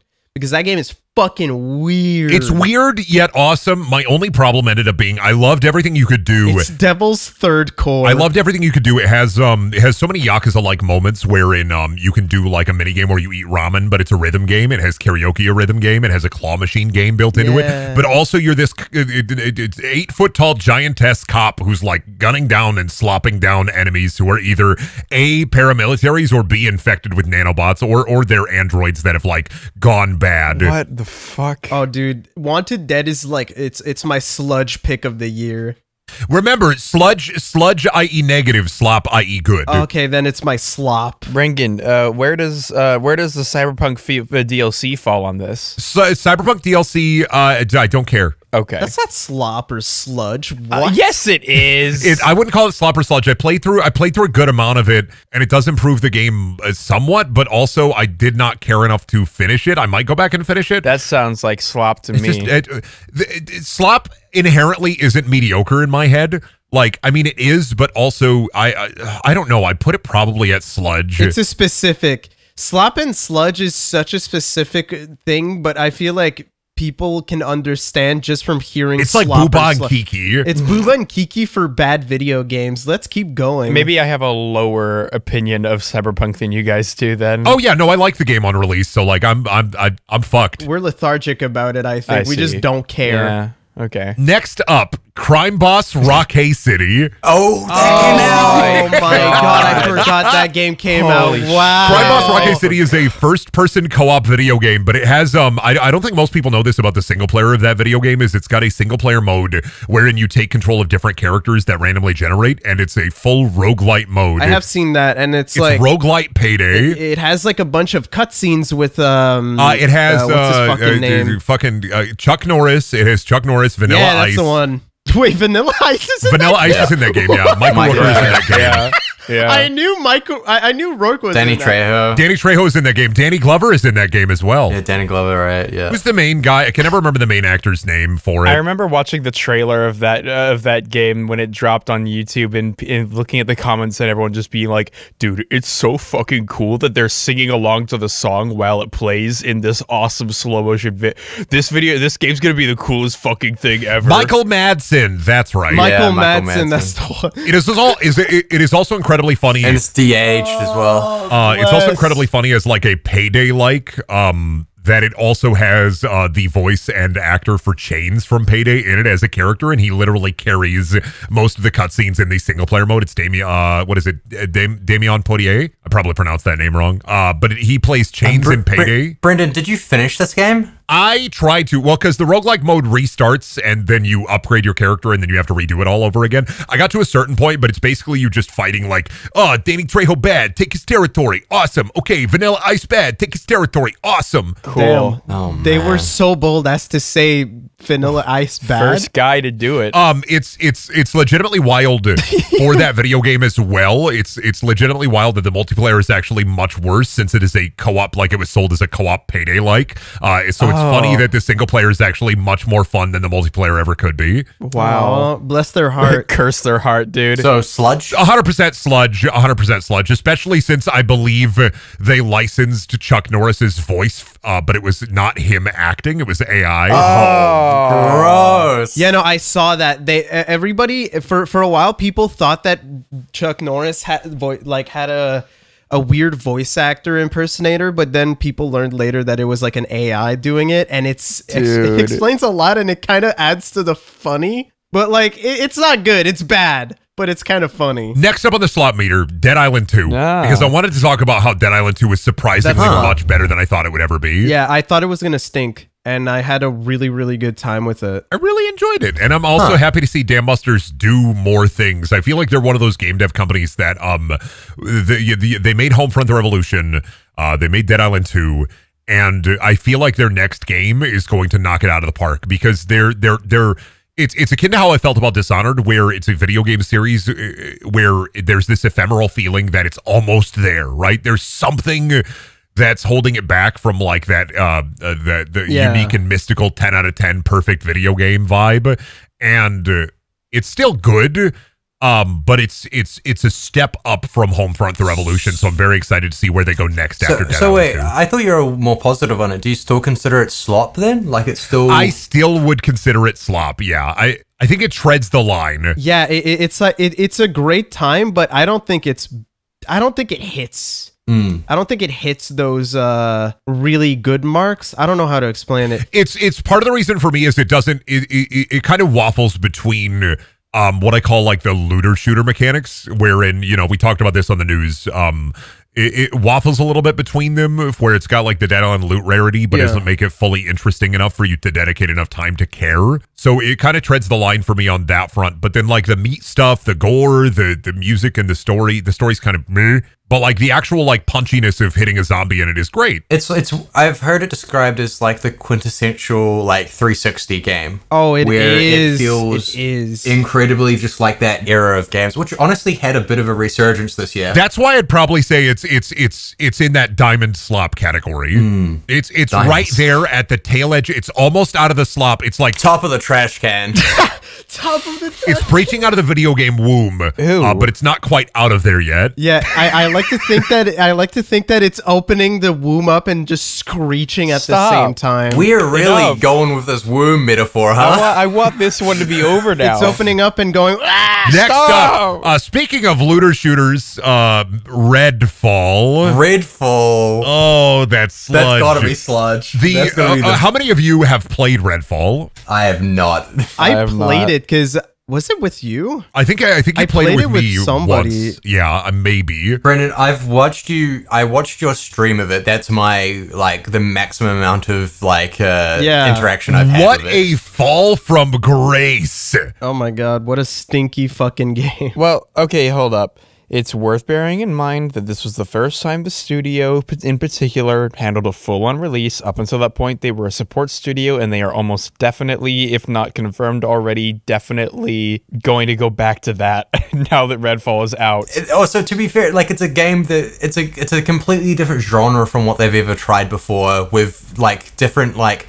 The only multiplayer they've ever had in an Arcane game before was the invasion that they did in Deathloop, and that did not work very well anyway.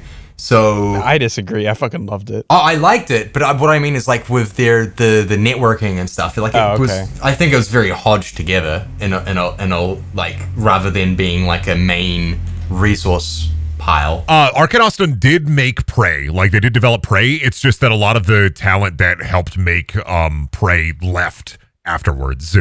Redfall, because their next fucking game was a looter shooter live service. They're like, fuck this. I think it really was just doomed from the get-go, though. I mean, again, if we wanted to spend more time on this in the future, we will with these episodes. But for now, like, I'd like to have done a lot of research and like seen what journalists have been like digging up about its development prior to talking about it. But from what I've seen and absorbed tangentially, a support studio jumping into their own full-time production with tools that weren't really cut out for this level of production for the very first time, without the experience required to get into it, and without the time needed or the resources required, it's like they just...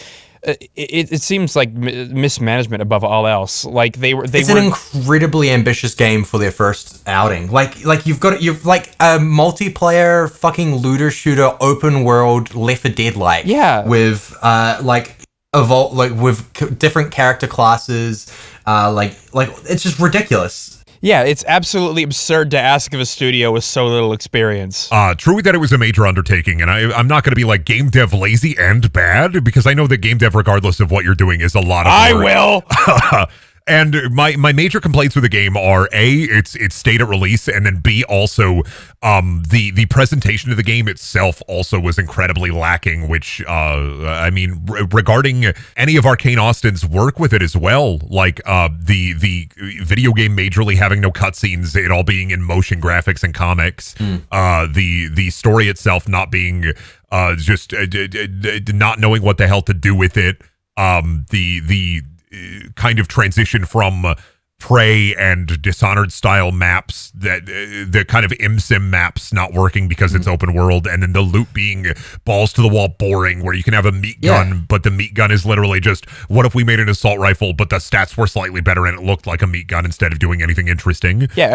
All of this just screams of like lack of ability to do more. And well, not even that, but like there's no creative spark there. Like they're not like, I mean, this is just like conjecture.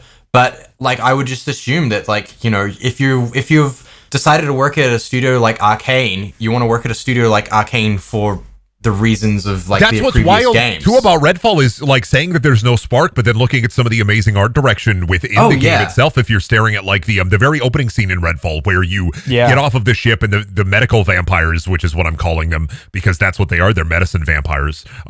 Did you know that, by the way, in Redfall, that they're all like doctors who became vampires? No, they're a pharmaceutical company that discovered vampirism. That's the story of Redfall. The very beginning of Redfall, with a really cool stylized cutscene going into leaving the ship that you're on, and then the waves around you have been frozen and everybody is locked into this area. The is an incredible visual. The environment art was staggering at times. Yeah. But then you get to the very first safe house, and it's like motion comics where it's like, this lady's pregnant, aunt. This person is the doctor. This person sells you the gear. Oops, we ran out of money to do anything. So here are some motion graphics. I'm a huge Arcane fan, so I just could not bring myself to play it, like Prey and Deathloop being one of my like favorite games. Yeah. It's just, it's really sad to see. But they've stated they're going to fix it though. Oh, which they are. It's happening, fellas. They have said they want to bring Redfall. They have said in recent articles that they want to bring Redfall up to like standards. But I think that it's also a video game that is inherently broken from the get-go. I've heard this tune before. I remember when Anthem said that they were going to do a 2.0. But don't you remember how like the very quote unquote, like, I don't want to say the first game to do it, but the very first notable game to do that is No Man's Sky, and now everything's like, dude, it's broken, but like, we're totally gonna No Man's Sky it. They're gonna No Man's Sky this shit. Halo Infinite, it's gonna do a No Man's Sky. Just you wait. Fallout 76 is gonna do a No Man's Sky, which, I mean, to its credit, so true. To its credit, 76 is a lot better than where it is, and it is a fully comprehensible game now. I will say, I like it. I enjoy it. I've read those articles around like Redfall coming back, like they're gonna fix it. And I think every article has ended with the person being like, I think they shouldn't. There's nothing salvageable there. I think they should cut their losses and move on to a different one. Speaking of cutting your losses and moving on to a different one, I have 3 more games real quick just to get through. Texas Chainsaw Massacre, the video game. What? That's a game that happened? It's Deadlight, right? Yeah. It's weird too. Is it dead now? It's kind of dying, but like that was going to happen with a specific. When you make a video, I mean, look at the Evil Dead, the game. When you make a video game based around a specific franchise, you only have enough room to work around in. There's an Evil Dead game. It died this year, yeah. Evil Dead died this year, yeah. Evil Dead died this year. Well, right after they tried to do like a player-only battle royale mode for Evil died tonight. Yeah. Texas Chainsaw Massacre, though, I mean, for what it was, I'm glad I played it during the like initial launch because it was a lot of fun. Being able to play as different, like the 5v3 structure is pretty. I remember you kept talking about being like the #1 grandpa in. I love feeding Grandpa. Right? Like I love the mechanics of feeding Grandpa. Playing as not Leatherface. Leatherface himself actually being more of a support character than the guy who gets all of the kills is a lot of fun too because the way that you like discover survivors and kill them and the way that survivors can get away is a lot more interesting to me than Dead by Daylight. But because of the way that it's so crusty, because Dead by Daylight feels like it's so streamlined towards every game is get the generators, get out, or find the secret hatch. Whereas there are so many different win conditions in Texas Chainsaw Massacre that made it much more interesting to me. But based around one singular movie franchise, you only have so much room to grow, and Dead by Daylight has Naughty Bear. So, realistically, which is better? Yeah, Naughty Bear! So, Slop then? Yeah, definitely Slop, and I wish it wasn't going to die, but, like, it's destined to die, unfortunately. It's going to die. That's just how it is. Like, I'm excited for the Killer Clowns game. We all know. I can't play that game. It's not happening. But how many of these Dead by Daylight clones have, like, Friday the 13th, fucking Evil Dead? No, that's not fair. That's not fair. Friday the 13th came out, like, I think it came out before Dead by Daylight. Yeah. Oh, really? That game was, like, releasing around the same time as Dead by Daylight, and Dead by Daylight, I mean, Friday might have won if it wasn't for the licensing issues with the Friday franchise. A fun actual fact about Texas Chainsaw Massacre, the video game, too, before I move on to the next one. AEW, the wrestling company, had a Texas Chainsaw Massacre, the video game wrestling match, and one of the wrestlers won a Texas Chainsaw Massacre, the video game championship belt, which will never be defended. It's just he won a belt. Speaking of belts and speaking of hanging myself, Gollum, the video game. Oh, that one was so sad. You played that? I beat it. Oh my god, you're a freak. You're a freak. I don't know what the last one is. Hell yeah. I don't know. Yes, I do. It's going to be King Kong. No. I didn't play that one. You didn't play King Kong? You're not going to know the last one. I feel like that one would be sludge. No, I don't give a shit about that one. That one's like mobile game quality. I don't give a fuck. Yeah. Dude, the Gollum game was so tragic to see unfold because you could tell that it... Was it? Yeah, no, that was a studio that bit off 1,000,000 times more than they could ever chew and then were crushed under the weight of expectation and like goals. I feel like it had no promise. It had no promise to begin with. I know, Billy, but that's part of the problem. Is it's like this is a dev that had only ever made scoped projects before, and then they were like, yeah, we can make it like a AAA quality thing, and then they fucking could not do that, and then they died in their hubris. It's wild to think of that Gollum was also the beginning of the end, like this deluge of video games that are all going to be related to Lord of the Rings that are all going to fail spectacularly. Like they're also releasing that dwarven Minecraft game or a crafting survival video game. I haven't heard about that. That's already out. Yeah, it's already out. The reviews were incredibly bad. It's Epic Game Store exclusive. It's interesting to see, like, immediately once the Tolkien estate like is allowing all this shit, seeing the deluge of slop coming out that is all just trying to cash in as hard as possible on the Lord of the Rings IP.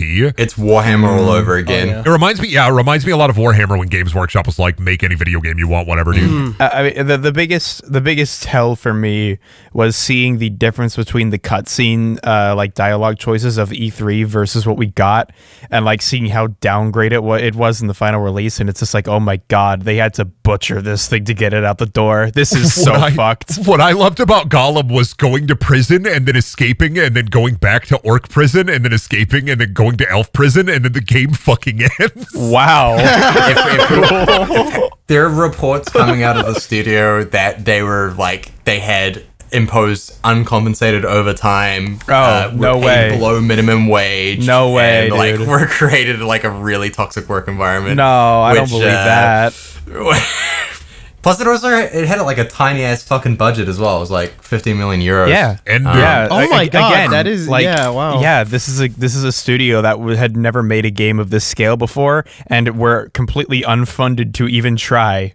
So like, I'm sorry, but I also just think that the premise by itself is really dumb. Dumb. And sure. Who Yeah. cares? I mean, I won't deny that. Who out here wanting to play Gulam? Not even Lord of Ring Gulam, like Tolkien Gulam from book. It's true. It's true. Speaking of dumb and who cares, the very last video game in my slop and sludge category here, Exoprimal. What the fuck is Exoprimal? Exoprimal, the Capcom video game where you fight raptors that are summoned by the benevolent white face. Whoa! I forgot about Exoprimal. They just did a Monster Hunter collab. What? I know. I thought about re-downloading it actually. You can play as a dinosaur, or you can play as a dinosaur now with a skin. What's tragic about Exoprimal is at launch, the biggest problem that I had with the game as something sloppy that I played was that the progression is tied directly into the multiplayer. So the first hour or two, you only get the simple, boring maps with the simple, boring objectives because you have to get to a certain point in the story to unlock the game modes that are fun. Which is one of the worst things a video game can do, is lock the fun behind not fun fighting boring dinosaurs before you can get to the good shit. For a multiplayer game, I mean. There's a game that did that, and I can't remember what it is. Was it Lemnis Gate or some shit that did the exact same thing where you had to play until you hit a good... Oh, no, it's Starship Troopers. Starship Troopers did that, where you had to level up to get to the good multiplayer mode. There are so many slop games I haven't even I forgot about so quickly. Holy fuck. With Exoprimal, there are so many cool moments in Exoprimal if you stick with it, but the problem is you should never have to defend a game by saying you should stick with it to a certain point. After a point. Not. The game should allow you to experience itself. IMO, the game should allow you to experience some of the best moments from the beginning, because hey, I don't want to eat like a dinner, right? I'm going to make a food analogy because gamers fucking love food. I don't want to eat a dinner and then have somebody shit on my plate and say, dude, the crab rangoons are right under the shit. You just have to keep eating feces until you get to the good stuff. Keep shoveling shit till you taste gold. Exactly. So like there are moments in Exoprimal that I love where you fight the Neo T-Rex, and it's a full 6-man raid where it summons 2,000 raptors in a waterfall, cascading waterfall of dinosaurs, and it looks so fucking cool. And then Exoprimal looks fun, that's the thing, but try to convince anyone. But you have to get through like 20 different missions, and I mean, of course, this was at the launch of the video game. They might have improved it since then, of course, but you have to get through 20 to 30 missions of, okay, fight 50 raptors, fight 50 raptors, fight 50 pterodons. Okay, they're flying. Cool. Fight one Carnosaurus, which is like a small T-Rex. Cool. Now fight the enemy team. Awesome. You did it. Now do this 19 more times before you get allow you to get to the fun and the different dinosaurs, because not every dinosaur type is unlocked from the start. You have to unlock enemy types as you progress through the video game. I'm going to rip my skin off. I feel like you're going to classify this as slop, but you're describing sludge to me. Yeah. This sounds like sludge. It is sludge. It is sludge that can transition. It is sludge that can transition into slop. Yeah, because I'm like, when I look at gameplay of it, I'm just always like, man, this looks so fun to play. And then I hear about the progression system, and I'm like, oh. Is it true that they made it so you don't actually have to engage with the multiplayer part of it? You can just turn that off and do PvE? Or is yes, yeah. So there are the PvE mode. The thing is still PvP. Oh, so you have to kill as many dinosaurs as the other team, right? Like pretty much. Like it's still an objective. The thing is PvP isn't turned off. PvP is turned off, but like competitive PvE is still there. I.e., when you play a match in the PvEVP mode, you kill dinosaurs until you get to the last segment where you either do payload or capture points, and then the enemy team can also fight you. Versus the PvE where you just kill dinosaurs, but then it's competitive at the end. And I think you can still invade in those modes as a dinosaur against the enemy team. So it's still got PvP elements in it. Oh, right, yeah. This feels like they misunderstood the assignment. I don't give a fuck about killing people. I want to kill dinosaurs. Regardless. Right? Like, I don't know. That is the end of the Slop and Sludge segment. I had a lot to say about a lot of video games. We had fun. And let's talk about good video games now. Good video games. Can I start with my not game of the year? This motherfucker. Sorry, I just wanna showcase a DLC that I think is really, really, really good by a small independent studio. You know what? No. My favorite DLC was A Medieval Black Labyrinth. I just need to talk about it because A Medieval is one of my like top 3 best games ever made. I fucking love A Medieval. Black Labyrinth is basically like the team coming back a few years after the fact with like all the knowledge on what makes a medieval level good, and it is it's probably like the best level design in any fucking single player FPS ever. Wow. It's a spectacle. What a strong statement. It's I genuinely believe that fucking the way it guides you naturally, the way encounters are so finely tuned on the higher levels, and the way that it's actually a spectacle. Like, I don't even want to spoil the moments that are crazy, but you see, like, it plays with your expectations in such interesting ways. It's so good. It's fucking ridiculous. And you can, like, it's such a cheap game to get as well. You can get, like, A Medieval with A Medieval Black Labyrinth for, like, dirt cheap a lot of time, and it's always worth it. You fuck. You're going to make me buy another video game. I was thinking about picking it up. The weapons. Oh my god, the weapons. Holy fuck. The new weapons, the new like big fucking gun in this, like the scythe. Oh my god, it feels sex. It's sex, dude. It's so good. Yeah, that's it. That's my medieval gush. I'm so pissed off you're going to make me buy another video game. I call them boomer shooters because every time I see a new one, I want to boom my shooter brains out. I want to boom boom. Oh, speaking of which, I got to talk about Slayer's X a little more, man. I do love Slayer's X. I just wanted to point out A Medieval's made by New Zealand devs. Smile. It's made by New Zealand devs? Yeah. Never mind. I'm not going to play Medieval. Sorry, Cameron. You kind of unsold me on it. Oh, Brendan, you played Slayer's X? When I played Slayer's X, I streamed it, and Zane actually was in chat, like talking about how fucking cool he was. It was such a cool experience. That's yeah, cool. Let's fucking go! Oh, I love Zane. He gave me a free copy. He told me I was awesome. Yeah. We're like we're like best friends, actually. Fucking that game is so good. It's so, I love it. It's so fucking love earnest. Can we just really quick talk, because I think one of the best parts of that game is the way it like how it exists, like how it got created. We should probably, because it's so funny. We need to, a lot of people don't even know what this game is. So a very brief rundown is that there is a different video game called Hypnospace Outlaw, which is basically a detective point-and-click adventure game that it simulates browsing the internet in the 90s, but it's like an alternate reality version of it, and you serve to moderate it, and it becomes like a conspiracy detective game. It's really fucking good and fun, and it perfectly encapsulates the feeling of falling down into a weird rabbit hole at 2 a.m. and then just letting the darkness embrace you. But one of the characters in Hypnospace is a 14-year-old called Zane Rocks 14. He's actually 15 though, but his username says 14, and he's awesome. And he spends most of his time bullying other kids and making comics where he meets his favorite band called Seepage. and like they bully people together, and he's like really awesome.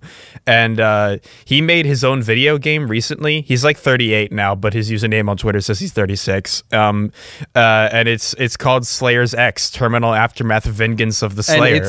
And this is not in Hypnos. This is a real game. Yeah, no. Well, I mean, it is made by Zane, but who's a character in Hypnospace. But like, you can play it. It's a standalone experience. But it's a boomer shooter. Yeah, well, it's because shooter. Zane is a boomer now. So he started making it when he was 15, and like then he lost the files until he was like 38, and then he finished it up now. So it's a Doom mod. Imagine if a video game was made by a man-child, but it actually released and plays really good. And the art is like amazing. Yeah, I'm yet to play it. I do need to, but like it's just that aesthetic, like how well it's captured, and like the references and stuff like that. Like to anyone who, I mean, I didn't grow up in the 90s, but you know, there's a lot of like secondhand nostalgia that I feel like everyone has. For that era. I mean, it's just really charming to see. And you can feel the passion that Zane has for that era through the game. It's just in so many ways it is so earnest, you know. It's a story. It's a game about how goofy that shit was, as much as it is a character study about people like Zane inadvertently, because of course Zane made the game, but it tells you a lot about Zane. And also, as like the oldest person here, as a 30-year-old myself who lived through like that era sentiently, wow. It captured so much. Yeah, that's right. I'm calling you out. It captures so much of like the watching Goku AMV in the end Linkin Park on YouTube.com for the first time. Yeah, I remember. I mean, also drawing the cool S in my notebook. I feel like for you, Brendan, like it must be especially resonate especially well because it's a game made by a guy who lived that life and also lived in fuck ass nowhere, Iowa. Well, like. I lived in fuck-ass nowhere, and also I have the unique perspective of, since my mom had me when she was 15, I was also raised on things that she was raised with, so, like, I'm a weird hybrid of 80s, 90s, and 2000s kid. Oh, that rules. Because I like, experienced this stuff alongside, like, my uncles at a younger age, and so, like, living in bumfuck nowhere and just, like, listening to fucking Korn on the radio on the way to school. Yes. Like, yes. The vibe of this game gave me what I call the tinglies, where I genuinely feel nostalgia in such a positive way that it heals my entire mood for the rest of the day. Like Slayer's X for me was a genuine healing experience in a lot of ways. I love that game. That's so nice. One of my favorite things about the aesthetic is that it reminds me of when I was a kid, I used to play the shareware version of what's the fucking oh god, Redneck Rampage. God, what a stinky fucking game. That game fucking blows. And it's so full of it's so full of like doo-doo references. Like it constantly references shit. Yeah. And this game does the same thing where it constantly like, you freaking turd, and like, there's just like shit everywhere. Yeah, like rooms just have gigantic poop blobs everywhere. Like one of the enemies is literally just made out of shit. Stupid. It's actually wild as like a little bit of like Dissonance, I guess, a similar video game too, and I know we got to move on to talk more about Game of the Year. I just wanted to mention a similar video game that I played, because I played a lot of boomer shooters this year, is 77p Egg Wife, where it also has kind of like a crusty vibe, but it's less earnest than Slayer's X, and it's also based on, I think, a brony musician, or somebody who was a brony musician. What the fuck? What? Yeah, it's a boomer shooter. It's called 77p Egg Wife, but it's much more akin to Postal, because it has a dedicated pissing button. Nice. Oh, okay. Interesting. So I just wanted to mention it because playing Slayer's X and playing 77p Egg Wife, I enjoyed Egg Wife, but I enjoyed Slayer's X more because of how earnest everything felt versus how ironic everything in Egg Wife is. There's sincerity there. Cameron, what did you enjoy more than all those games combined? Speaking of segues. Yeah, because I didn't play any of those. I played Alan Wake 2, which is my game of the year. Who would have guessed? I love that game. But it does. I have huge complaints about it. Yeah, but I'm gonna save that for a second, just so you can gush. Though I want to gush about Yes. Probably the best presentation I've ever seen in a video game. Holy shit. Mixed with It's unbelievable. It's actually unbelievable. One of the like most interesting character studies and connections to like previous games and like reflections on them, while like not being overly pretentious and in some instances making fun of how fucking pretentious it is. It plays incredibly well, and somehow that's like a side point to the rest of how good this game is. Really? It's not. Yeah, no, it's not my favorite. Like the way it plays is fantastic, and that's not even my favorite bit. Oh yeah, it's in my top 3 of all time. Like it is bumped out Control as number 3. Yeah, no, it's probably in my top games of all time. I need to give my context here for this. I'm in the middle of playing the first game every other night. Oh boy. Yeah, the birds, Julian. Hey, speaking of Slop, yeah, the birds. Alan Wake 1, actual Slop. I deliberately avoided playing that. Let me say I'm liking it. Oh, I like it, but it's Slop. But yeah, no, but that's why I like it. Is because it's like there's enough interesting going on. Like, okay, the moment to moment writing is kind of dog shit, but like in a really fun, campy way. And there's enough going on with the story that is actually interesting to make me want to stick around. And gameplay wise, it's the perfect kind of 7th gen schlock garbage that makes me nostalgic for being around when that was the best we had in gaming.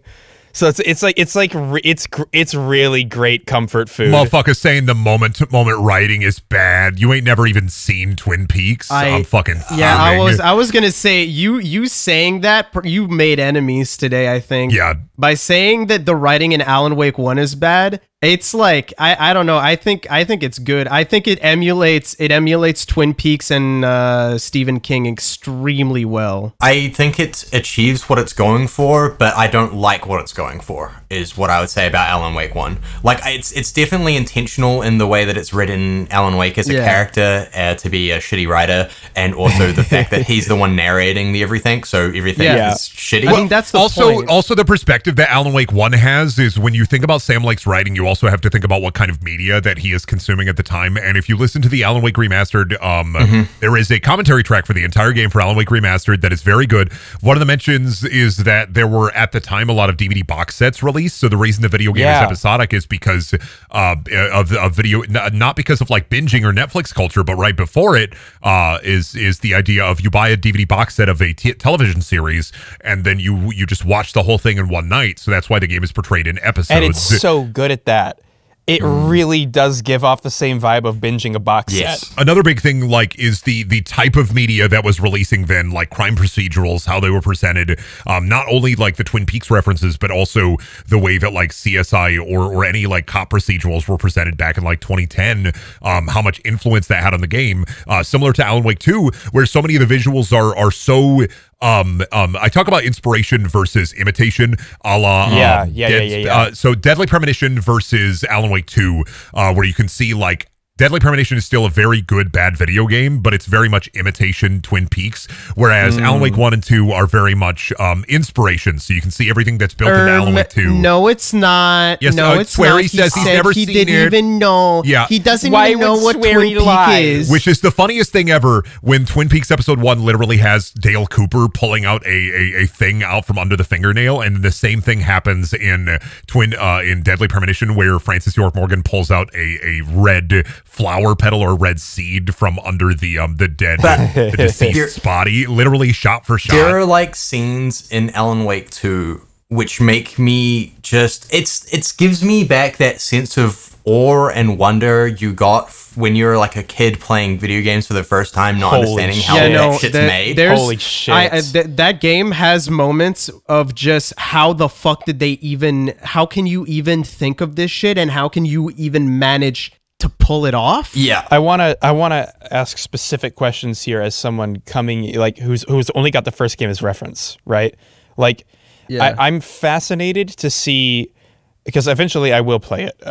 But I'm fascinated to hear what you guys think in terms of how the studio has grown and how that growth is reflected in Alan Wake 2 as opposed to Alan Wake 1. They've built up on everything else. Like their FMV work from Quantum Break to Control to this. Yeah. You can see the progression and how they are testing it from the projector scenes in Control to the full-on fucking episodes that they had in Quantum Break. And then now in Alan Wake 2, they combine all of that. They use that technology to make some of the best scares I've ever seen in a game. What about the gameplay? Like how does it build on Alan Wake 1? The gameplay is actually really, really genuinely good. It's a la kind of Resident Evil Silent Hill-ish.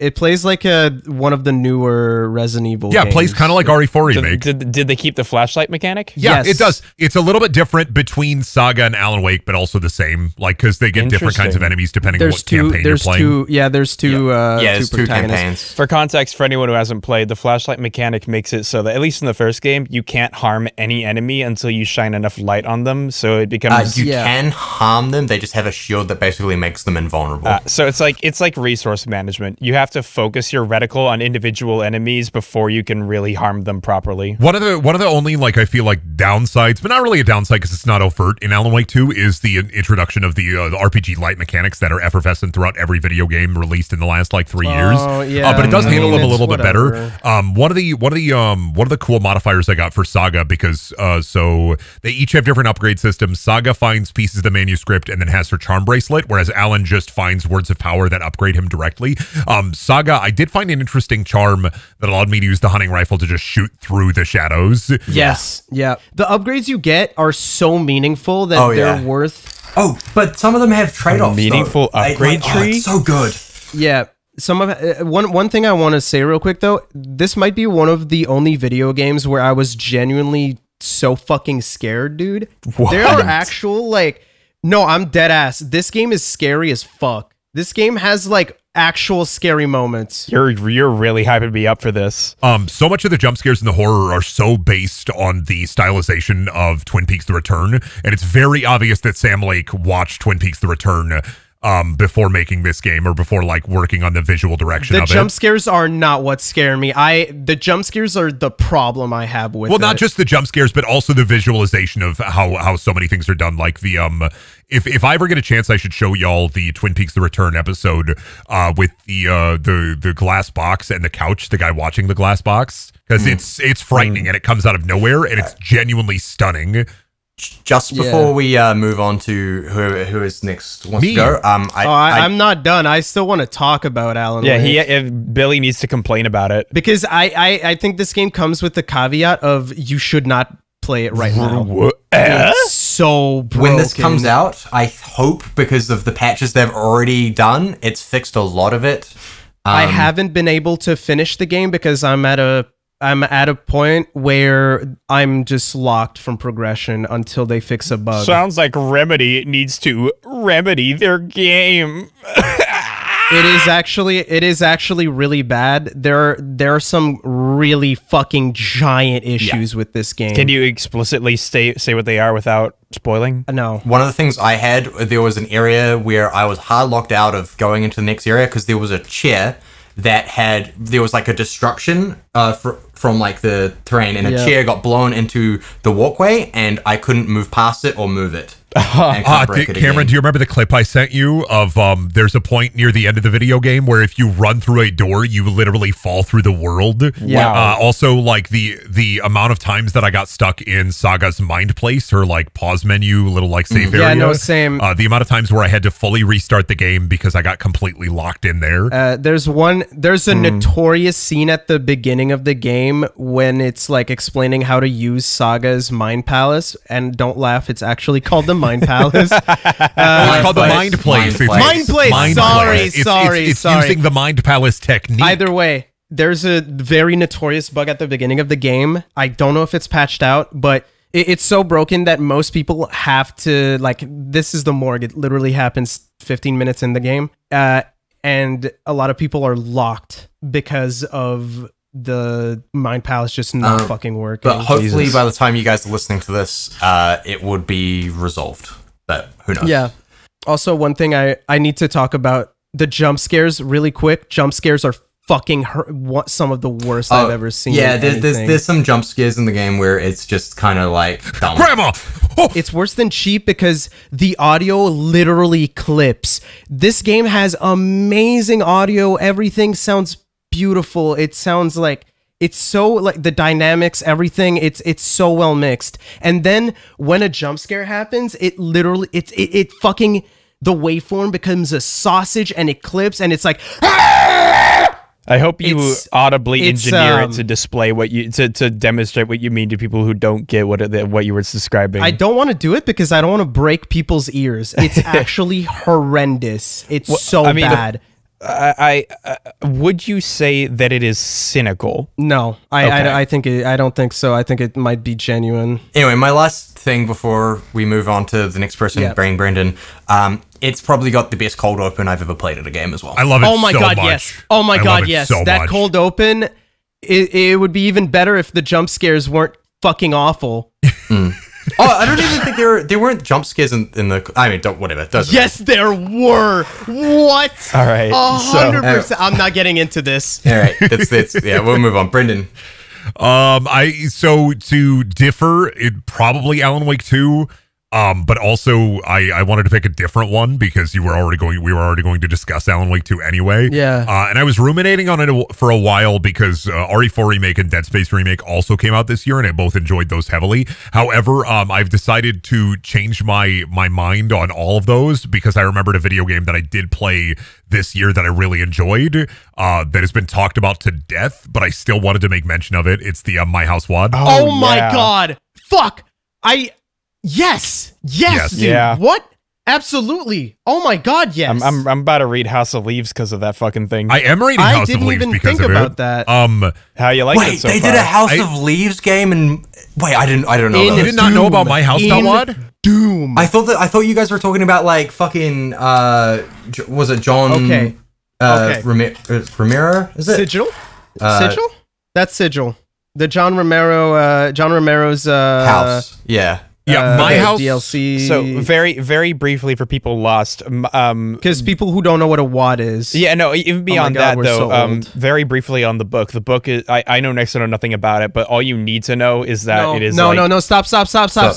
You don't need to know anything about. You don't need to know anything about it. Just go into it. You need to know nothing. That's why I brought it up is because it's not something that you can really talk about unless you played it. But I do genuinely like everything about that game except for some of the extraneous material. It's genuinely one of my favorite experiences of the year. I don't think we should not talk about My House. All we should say is what it is, how to play it, because it's free. It doesn't take too long, and your mind will be fucking blown by what some people are capable of. It's so good. No, even more so is you should just sit down and play it and experience it. I don't know if we should even mention House of Leaves, if I'm honest. Honestly, I think that if you know about House of Leaves, then it's a great sell. And I think it's a hardline thought, and I don't think it's a terrible one that you should go into something.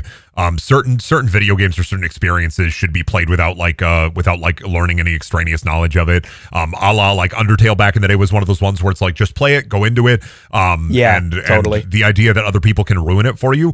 My House is the first time I've ever thought, go into this video game go into this WAD, this Doom map without knowing nothing about it. Just play it, experience it. Don't talk to people about it unless they've already played it. Just start it, go, do it.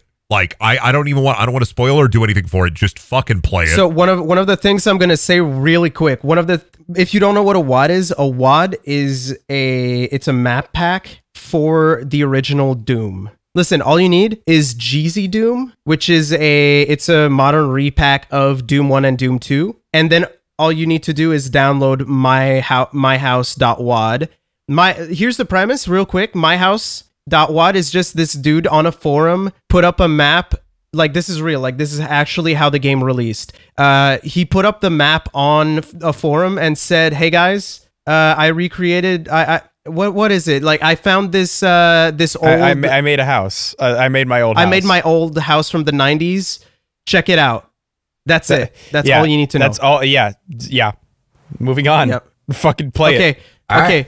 Okay. Last one. I want to talk about my favorite game of the year. Resident Evil 4 remake. I'm surprised because like you were such a skeptic before it came out. Oh yes, of course I am. It's one of my favorite games of all time. I know. So it's like I didn't know that you did a 180. Oh yeah, no, I played it and I was immediately hooked. Wow. Resident Evil 4 remake was able to. It's amazing. It's so good. It modernizes the game in such like it's perfection, dude. It took a game that a lot of people would look at it and say like, hey, this is a masterpiece.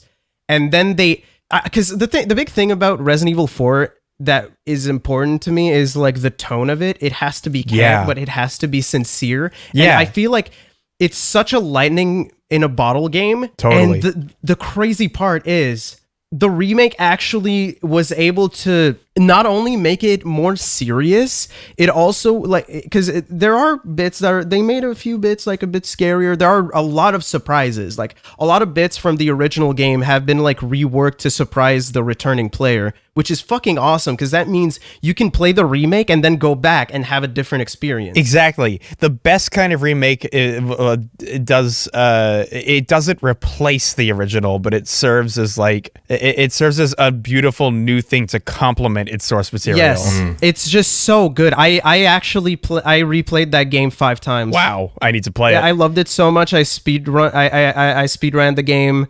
I did like challenge runs. I did a revolver no heal run. It's amazing. That game is just amazing. It plays so well. It's so arcadian fun. It's fascinating to me because as opposed to Resi 2, I'm not going to talk about 3 because that one's a bit more... Stinky. But in terms of Resi 2, it's like, not to say that it's easy by any stretch of the imagination, but it must have been easier to modernize because Resi 2 original was so fucking dated. Well, that original RE4 was literally the standards for survival horror for so long. Yeah, not even survival horror, third-person shooters. Dude, Like, I played Resi 4 for the first time like a year or two ago on the Switch, and I honestly, like, I'm surprised at how palatable it still is. Like, I played newer Resident Evil games, bounced off them, went back to 4, played it, and was like, okay, I think I get why Resident Evil games are good, actually. This fucks. Yeah. Like, I felt really cynical about it because the thing is, the game is like, it's one of those games that's so perfect and it's so like lightning in a bottle and like how I saw it, and also it isn't that old. I mean, okay, I guess it is old now. Holy shit, how old is it? 20 years? Yeah. No. Is it actually? It's like 2004. Pretty much. Oh my god. Yeah. Oh my god. Oh my god, it's almost 20 years old. Okay, maybe it is a bit old, but in my mind, it didn't require a fucking remake like Resident Evil 2 did. It's not that dated. Yeah, it's like Halo, you know, where it's like when it came out, it changed everything so much that like it feels modern by virtue of the fact that it was like, you know, the first one to break ground in so many new ways simultaneously. It's like, oh fuck, this is why we think this stuff is modern. It's shocking that that they managed to make such a good remake of something that feels so modern compared to what they had done before. It's like if you asked me to like if you modernize a really old boomer shooter, then I can see it being easier because those games have aged and gotten crusty. But compare that to Halo 1, it's like, yeah, it's crusty, but like it's still very playable. Like it set the standard in so many ways that you go back to it and you immediately know like, oh, yeah, this is a first-person shooter. Yeah. Same for Resi 4. It's like, it's very intuitive once you get the hang of it because it fucking laid the groundwork for everything that came after. And yet, everyone who's played the remake says that it's like, oh yeah, no, they freshened that shit up so much. It's really impressive. It feels like two different games, and it does it really well. It's just, I don't know, it's perfect. Let's move on to... Let's move on. What's this? Community post.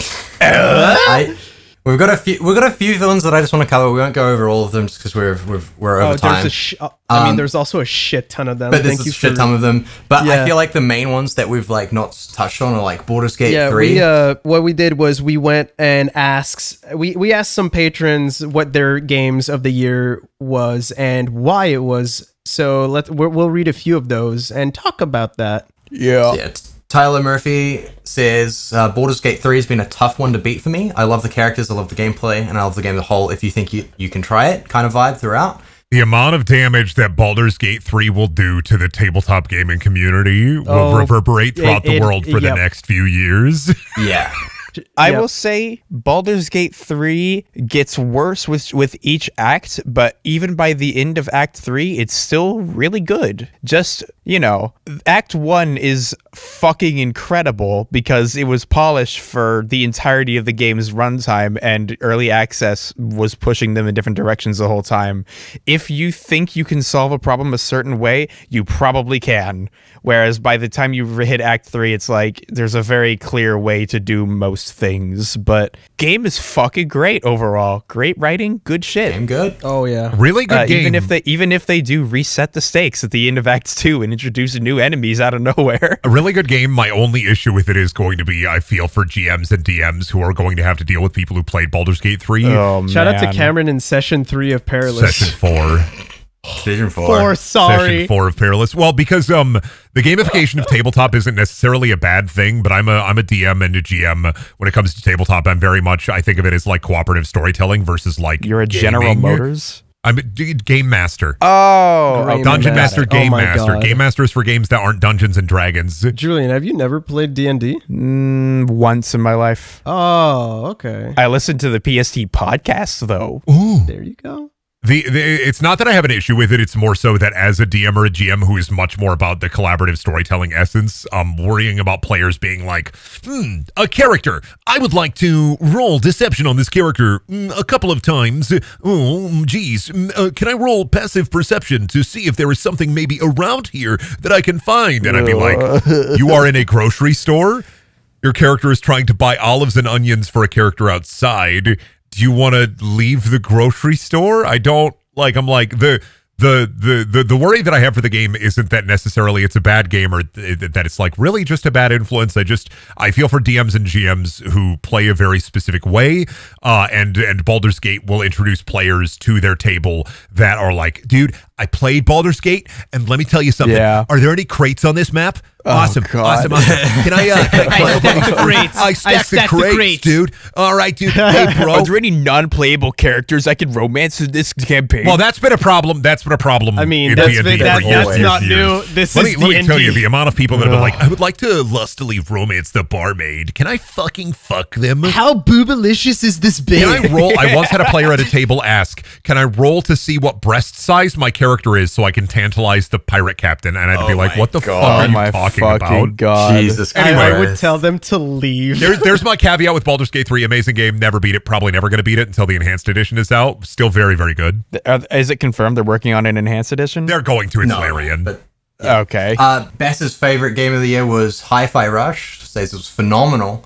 Loved playing it. Great choice. Characters felt really sticked in my head. The controls felt like butter, and going good in that game felt fucking awesome. And I agree. Yeah. Hi-Fi Yeah, Rush, I feel great. like- Didn't play it. I feel like Hi-Fi Rush there's nothing to add. I feel like it's so simple, but in concept it's so simple. Everything about it is like, I don't know, it's just such a simple game. There's not much to say apart from just it's phenomenal. It might have some of the best. It might have some of the best adaptive music I've ever seen implemented into a game. Oh, for And the soundtrack sure. is bang. Yeah. Rare that you get a game with like licensed music that is as consistently good as Hi-Fi Rush's, and also the original stuff matches it most of the time. It's very good. And then also the animation was an absolute triumph in that game. Oh, yeah. Some of the 3D rigs that they designed, the wolf enemy dude, there's like I can't believe what they pulled off in a fucking real-time Unreal game. It just feels like watching. It feels like watching a Saturday morning cartoon. Yeah. It's fucking awesome. Incredible. It's very, very lighthearted. It's so pleasant. It's awesome. Yeah, just beautiful comfort Speaking food. of Saturday morning cartoons, Bropius's favorite game was Armored Core 6. Yeah! Big fucking robot. Very good one. In seriousness, it was great to see FromSoft going back to Armored Core, and like, you know, is out there with other games that suck them completely into it, like Nier Automata, Outer Wilds, MGS3. I've been playing a little bit. Really good. I've beaten it twice. I tried to get into Armored Core 6. I have issues with getting into big robot games because there's like, I don't know, I'm very like character. I love my characters, and that game is all about having no characters, which is weird. There's still a story, of course. There's a story, and there are characters. The characters are just giant robots and their handlers. I don't know what you're talking about. The story does have a narrative, and it does have characters, and it does have multiple endings.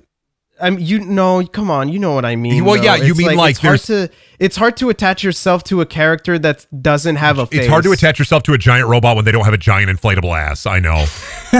Man, what the hell? Listen, if that butthole don't look like a sock and bopper, then I just can't enjoy this piece of media. All right, and with that, I'm going to close the episode out. Oh, wait, for the Nintendo. Wait, we got to mention real quick for the Nintendo fans. Zelda and Mario came out.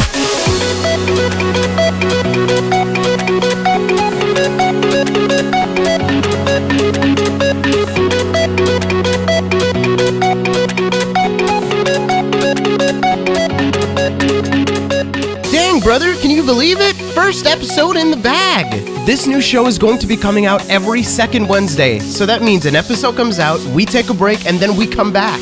So stay tuned for many, many more episodes coming in the future. The game of the week, as well as just the existence of this new show, was all made possible by the help from our patrons. Here are some of the top supporters on our Patreon: Alan Diver, Artabagian, Bure, Bland But Funny, Boopoo Caffeine Addicted Chemist, Cheese Dreams, Chris Chapman, Christian Van Engen, Dasul Burt, Delling City, Dreams of Ice, DX Studios, Eric Scott Gillies, Ethereal, Generic Phoenix, Handsome Destiny, Hater115, John Requires Lasagna, Kawaii Boy Toy, Leo the Geotech, Loudon Woodworth, Mr. Shirt, Random Diamonds, Rocco the Raccoon, Smeet Mono, Spherical May, Teague, The Frost Ace, The Snacksalotl, Winnie Rab, and Will9455.